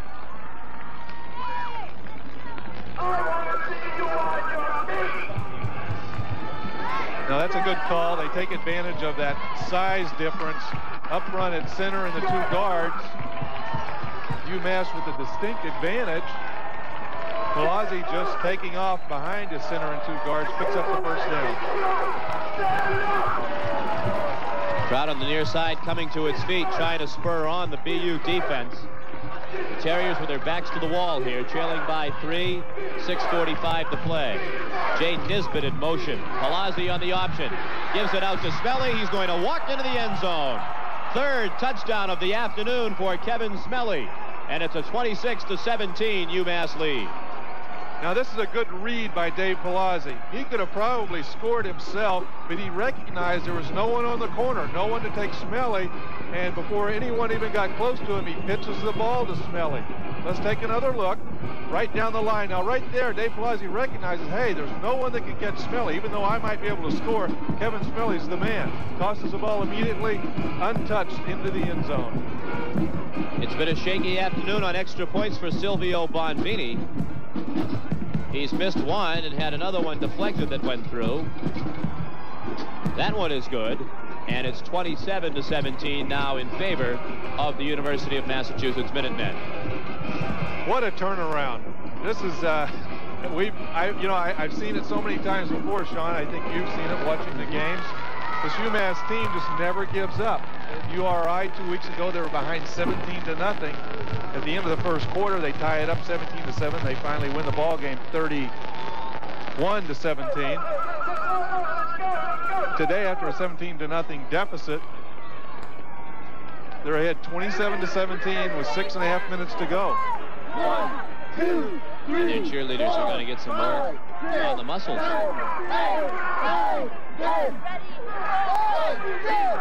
Oh, boy, what a cop-out that is. Huskies Steve? I never got to do push-ups that way for some reason. What a cop-out. Sean McDonough with Steve King, our producer-director Ed Placey at the controls. Hope you're enjoying Yankee Conference football this afternoon. 27-17. UMass trying to go to 4-1 and remain at the top of the Yankee Conference. With a victory this afternoon, a victory would put the Minutemen at 6-1 overall. With Holy Cross next on the agenda, that'll be a tough one for the Minutemen at Worcester next week. As we told you, BU's at Connecticut next week. Darren Hunter bobbles the kickoff, has to retreat back to his 15, spins away, gets back across the 20, and makes a little bit out of nothing as he got back to the 23-yard line. Wentz kickoffs have been effective for the most part as he's squibbed them down the field. All right, here's a good view. The squib kick right there. He can't get the handle on it. Trying to pick it up, finally gets it, but by this time, they're swarming all around him. And Steve Stetson had to be a little excited on that one. 1st and 10 for Pat Mancini and the Terriers. They have not put any points on the board here in the second half. Mancini going to the air, throwing incomplete, intended for Mark Ferrara. The scoring drive for the University of Massachusetts Minutemen. The drive covered 44 yards. It took 10 plays. 8 up 3 minutes and 49 seconds on the clock. The touchdown, a 3-yard run by Kevin Smelly, his 3rd touchdown of the afternoon. He hasn't covered much ground this afternoon, but he's been able to get the Minutemen into the end zone when they've needed it.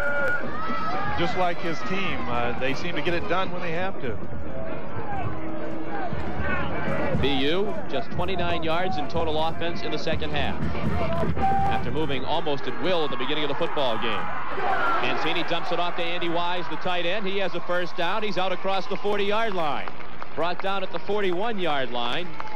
John McEwen and Bob Shellmeyer made the tackle. All right, they're gonna set up shop here with great field position. They finally get out of the hole. Wise coming across there at the bottom of your screen. He's wide open. The linebackers have taken deep drops. McEwen pursuing there along with Brown. They haul him down, but you can see he's going to get up to the 42-yard line. The Terriers are back in business. That was a big play for them. They trail by 10, 6 minutes to play, 4th quarter. Wise, the tight end in motion. Mancini rolling right, throwing right, incomplete. Intended for Steve Macri, number 18. Mancini on the run again. Todd Rundle applying the pressure, forcing Mancini out of the pocket. David Snowball, the backup quarterback, signaling in the play. And apparently it meets with the approval of Steve Stetson, who nods his head. Steve's a Dartmouth graduate, class of '73, was an all-Ivy League quarterback in 1972, his senior year, first team. 2nd down, 10. Wise again in motion. Mancini again rolls right. Goes over the middle to Wise. Incomplete. There was some contact there, but no call. Ray Jackson on the coverage. Ray Jackson defending, doing a nice job. Now, Wise slowed up. I believe if he had continued to run under this football, he could have had a reception. Now, see right there, he stops and tries to go up for it. The ball is overthrown at that point. If he hadn't jumped shot and continued to run and stretch out for it, I believe that would have been a completion. And maybe a big gain, as he had a lot of running room ahead of him. Instead, it's 3rd down and 10. The Terriers desperately needing a first down with 5:48 to play. BU trails UMass by 10, 27-17. Heavy rush. Mancini going over the middle, underthrown. Intended again for Wise. And it's a 4th and 10. Vito Perrone with the pressure this time, and he had Wise open, but by the time he spotted him, Bob Shellmeyer, the safety, came over, got the coverage. Here we see him rolling to his left. Perrone on the blitz, up the middle. Now he's throwing off his heels, but it's too late. Wise was open earlier. Ball underthrown. 4th and 10, and Steve Stetson and the Terriers have opted to go for it. Trailing by 10 with 5:43 to play.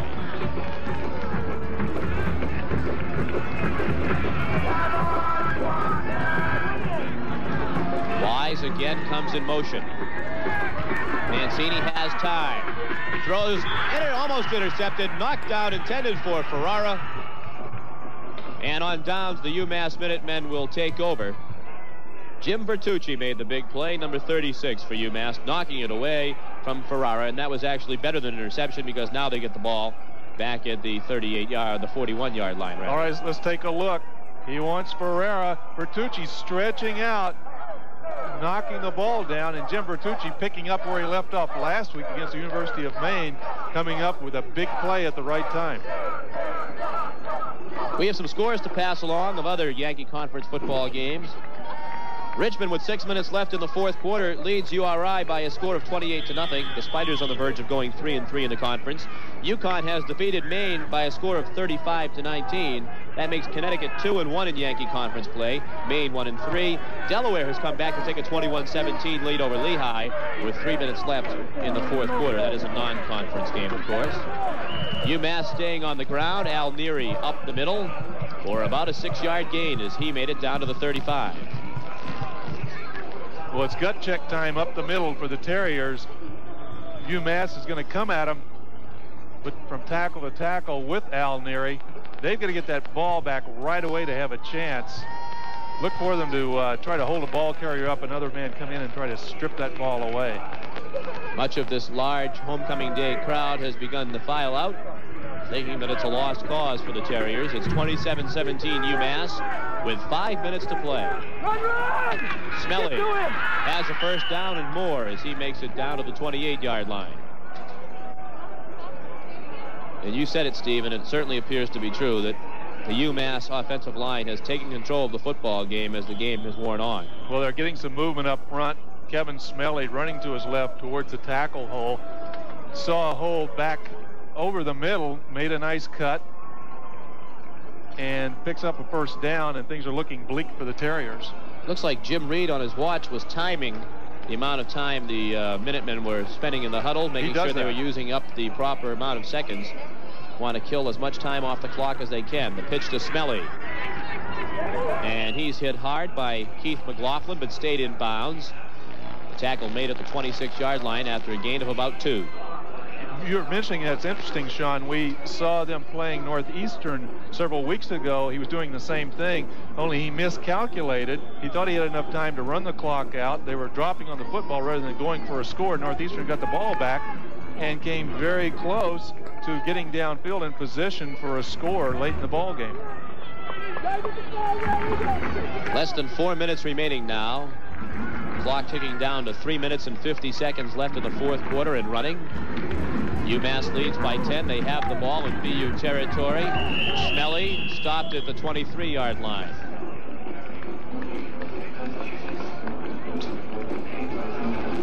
They're in the field goal range of Silvio Bonvini. Another field goal would give them a 13-point lead and make the comeback task even that much more difficult for Boston University. Well, now we're in 4-down territory. I wouldn't look for Jim Reed to attempt a field goal. If it is 4th down, I think he will go for it. Wouldn't want to risk having it blocked at this stage. Exactly. Already in a comfortable position with a 10-point lead. Palazzi's going to throw, and he completes it. Ken Gerard made the reception, and he's down inside the 15-yard line, has a first down at the 13.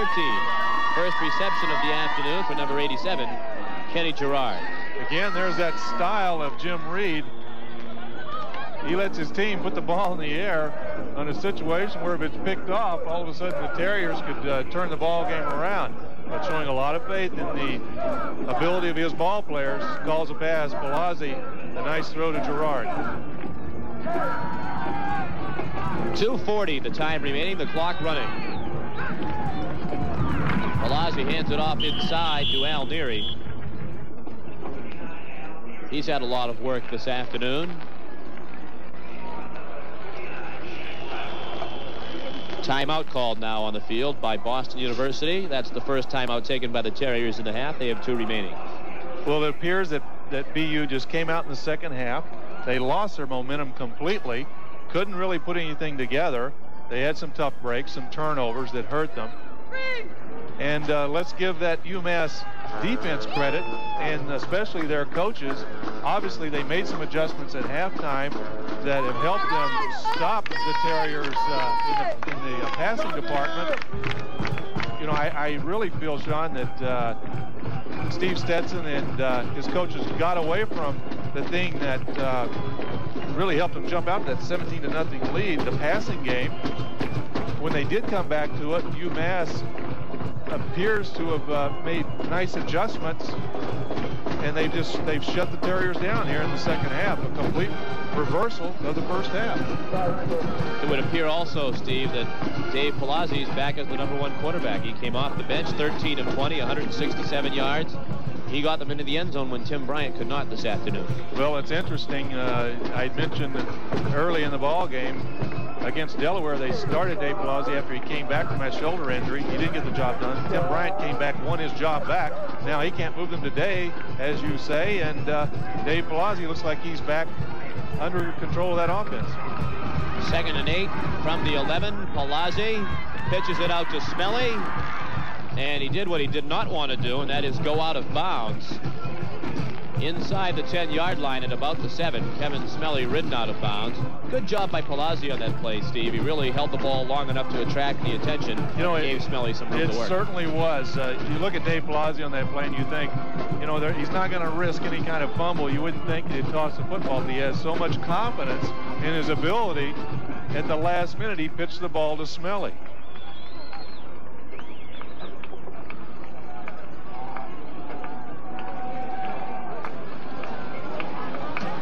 Third down, about 2 yards to go for a first down for UMass. They're at the 6-yard line of BU, leading by 10 with 2:19 to play. Smelly didn't get the first down. He got to the 5-yard line. It'll be 4th down and about 1. And the BU coaches want a timeout. Their team not seeing them now. They stop the clock.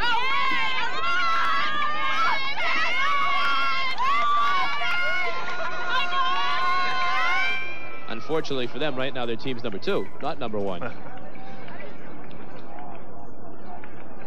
Trailing by 10 points. Steve Stetson huddling with his defense. 4th and 1. Of course, they have to stop them on this play if there's any chance at all remaining for Boston University. Well, he realizes if UMass scores here, it's the final blow that'll send them down to defeat. Dave Palazzi over checking with Jim Reed. Now at this point, they've got a 4th and 1, Sean, a long 1 yard. You know, you with this UMass team, you don't know what they're going to do. You don't know whether to expect Neary up the middle, the option, Smelly on the toss, or a play action and a pass. There's no telling what this UMass team will do. They really keep you off balance. BU at one point led 17-0. It is now UMass 27, BU 17. 2:04 remaining in the 4th quarter. And a 4th and 1 facing the Minutemen at the 5-yard line.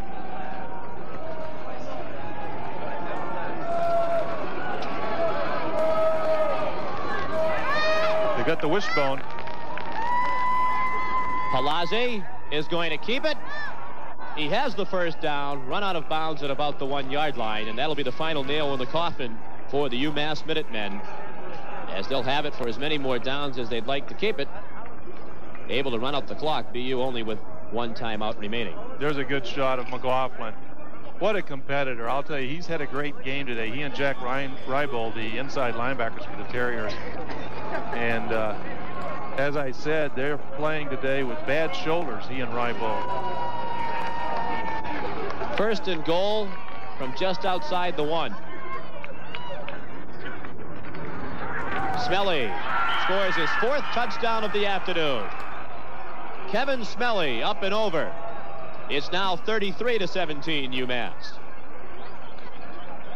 Well, the leap again over the big pile up front. Kevin Smelly doing an impression of Marcus Allen. Those big strides there. There it is. Boom. He takes off like a rocket. And that'll do it for the Minutemen. Minutemen on the verge of being 6-1 overall, 4-1 in the Yankee Conference. Silvio Bonvini to attempt the extra point.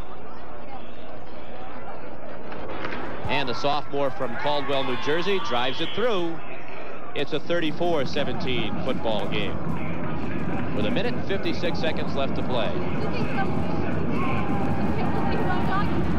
Kevin Smelly with 4 touchdowns today for the UMass Minutemen. Well, he's a happy young man, and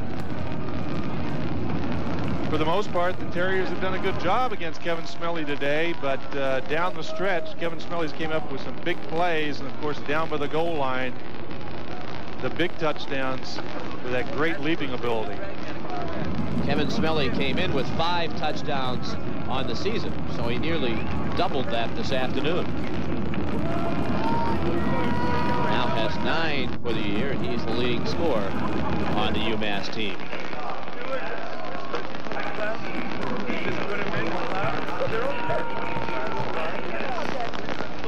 BU this half, 52 yards of total offense as opposed to 169 for the Minutemen, and the Minutemen have outscored the Terriers 27-0 here in the second half. That pretty well tells the tale. It's hard for me to believe how much different the football game was from half number 1 to half number 2. I would have never believed it. I really didn't think UMass could mount a comeback like this against the Terriers. They seem to have things well in control in the first half. Wentz kick fallen on at the 37-yard line by Mike Flynn. One last chance for the Terriers here to get some points on the board. They have 1 timeout. They have 1 minute and 54. They trail by 17. Well, I wonder now if they wish they'd kept those white pants on at halftime. They were outscored 27-0 in the red pants. We said it at the half. They had things well under control. Ahead 17-7. Maybe it made the Minutemen see red. Certainly they saw red, and they ran right through the red, too. From the 37, Pat Mancini still at quarterback. He comes out throwing as expected. Going deep over the middle, complete to Andy Wise, the tight end, at the 41 of UMass. The clock will stop as they move the chains. The Terriers hurrying up.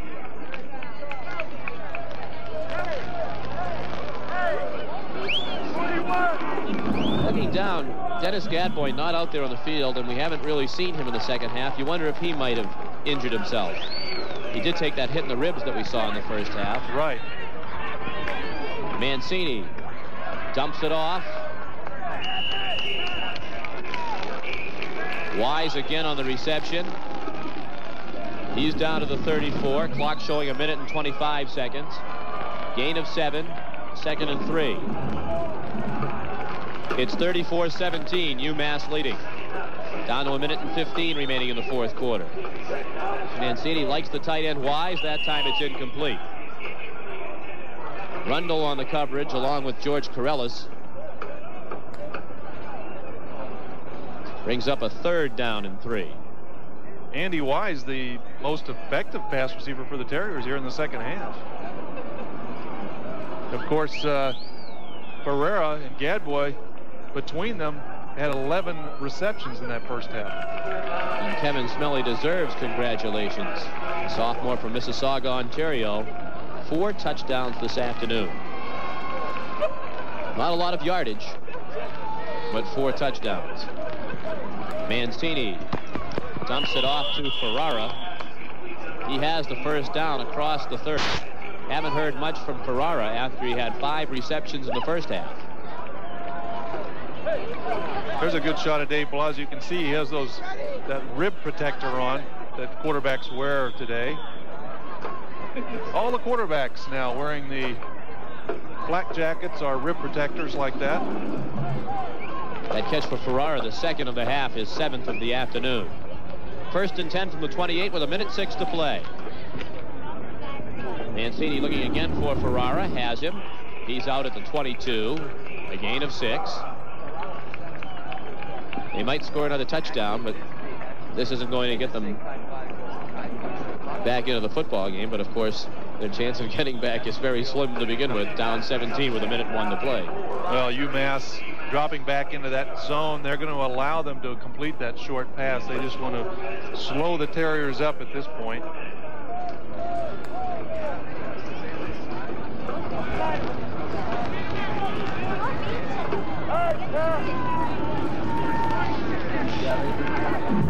Mancini throwing for Pettis, did not connect. 3rd and 4 from the 22 with 57 seconds to play. Don't forget tonight here on Nesson, it's live Hockey East action. Lowell against UNH. That game coming to you from Snively Arena at 7:30 this evening. I'm going to have to hurry. Get in the car and let's get on the highway up to Durham.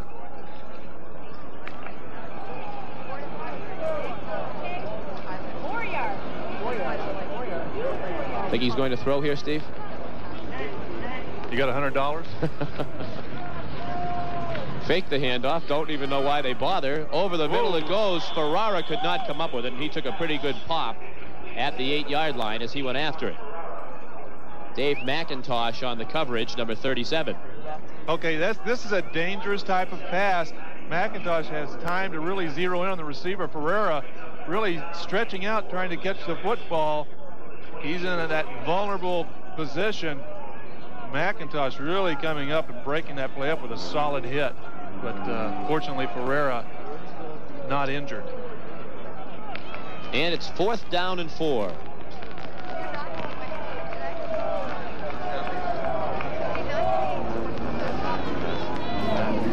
From the 22, Mancini drops back, dumps it off to Pettis. He has the 1st down, looking to get out of bounds, and he does. Down at the 11-yard line, Randy Pettis keeps the Terriers on the move. With 42 seconds left to play, it's UMass 34 and Boston University 17.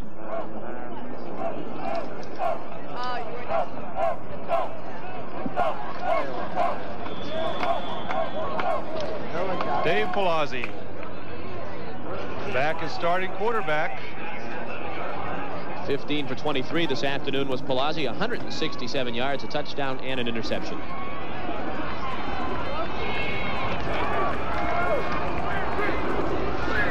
Mancini loops it out to Ferrara, complete, out of bounds at the 6. The Terriers continue to inch their way toward the goal line. Steve, while we have a moment, I want to say it's been a pleasure to be with you here this afternoon, and Ken Bell will be back with you next week down at UConn. We, of course, want to thank the sports information people from both schools, Howard Davis and UMass, Ed Carpenter, who always does a great job here at VU, the coaching staffs of both schools. We thank them for their cooperation, and, of course, Eric Eisendrath here in the booth doing a great job on the stats for us. We appreciate it. Mancini lobbing it into the corner. Touchdown, Steve Macri. A 6-yard touchdown reception from Pat Mancini. 3rd touchdown throw of the afternoon for Mancini. But it's too little too late for the Terriers. They trail 34-23, and they'll go for the 2 points here. All right, this won't do it. You're absolutely right. But it still feels good to score a touchdown. And Steve Macri wide open, runs a good route, has a lot of room in the corner. Nice pass by Pat Mancini. And he accepted the congratulations of a Providence College Lady Friar field hockey player over there after making the touchdown reception. BU going for 2. I'm sure we'll see the onside kick after this. Mancini rolling right, throwing, and they get the 2. Ferrara on the 2-point conversion. He's caught 2 touchdown passes and now a 2-point conversion. And it's 34-25 with 34 seconds left to play. So it still would take 2 scores for BU to pull this thing out. They have 1 timeout remaining, 34 seconds left to go. Mancini, 3 touchdown passes on the afternoon. All right, here's the conversion pass to Ferrara. Ferrara having a big day reception-wise. Mancini really lays it in there nicely. Right in the front corner of the end zone. Ferrara goes down, uses both hands to cradle that football, make sure he's going to catch it. And I'm sure we'll see the onside kick here. Steve Stetson is giving some last-minute instructions to Pat Mancini and Wise and Macri in case they do get this football. And we didn't have time before, Sean, but I want to say it's been a pleasure working with you today. I thoroughly enjoyed it. Thanks, pal. It's been my pleasure. We've seen an excellent football game. Once again, the UMass Minutemen pulling off their come-from-behind routine. They're going to age their coaching staff in a hurry if they keep this up. Onside kick, free on the ground for a moment, but it appears the Minutemen have covered it at the 50-yard line. It bounced off the chest of Mike Tobin, a reserve split end. But I believe somebody else in a white shirt covered it. Yeah, he got a little help from a teammate there, and they were able to gather that ball back in. But we're going to, you know, even if the Terriers had recovered it, their right side was offsides. Scott Brown, the man there with Tobin, to assist him in covering that football. Brown came up with it. They'll decline the penalty, certainly. Well, it's back to the drawing board for Steve Stetson and his staff. They got to be well pleased with the first half. The second half, the real problem. They couldn't do what they wanted to do in the second half, but part of that reason, the UMass defense and offense finally got their act together. And it'll be a tough task for them next week. The Terriers traveling to UConn. The game you'll see here on Nesson next Saturday live at 1 o'clock. The Terriers can stop the clock once, but they won't elect to do it. And that will be the final play of the football game. As we mentioned, it's BU at UMass next, at UConn next week. Connecticut won this afternoon over the Black Bears of Maine. Tough task for Massachusetts. The Minutemen will take it, their 6-1 record to Holy Cross to play Coach Mark Duffner's very tough Crusaders. Final seconds ticking down, and Jim Reed is now 6-1 in his first year as head coach at UMass.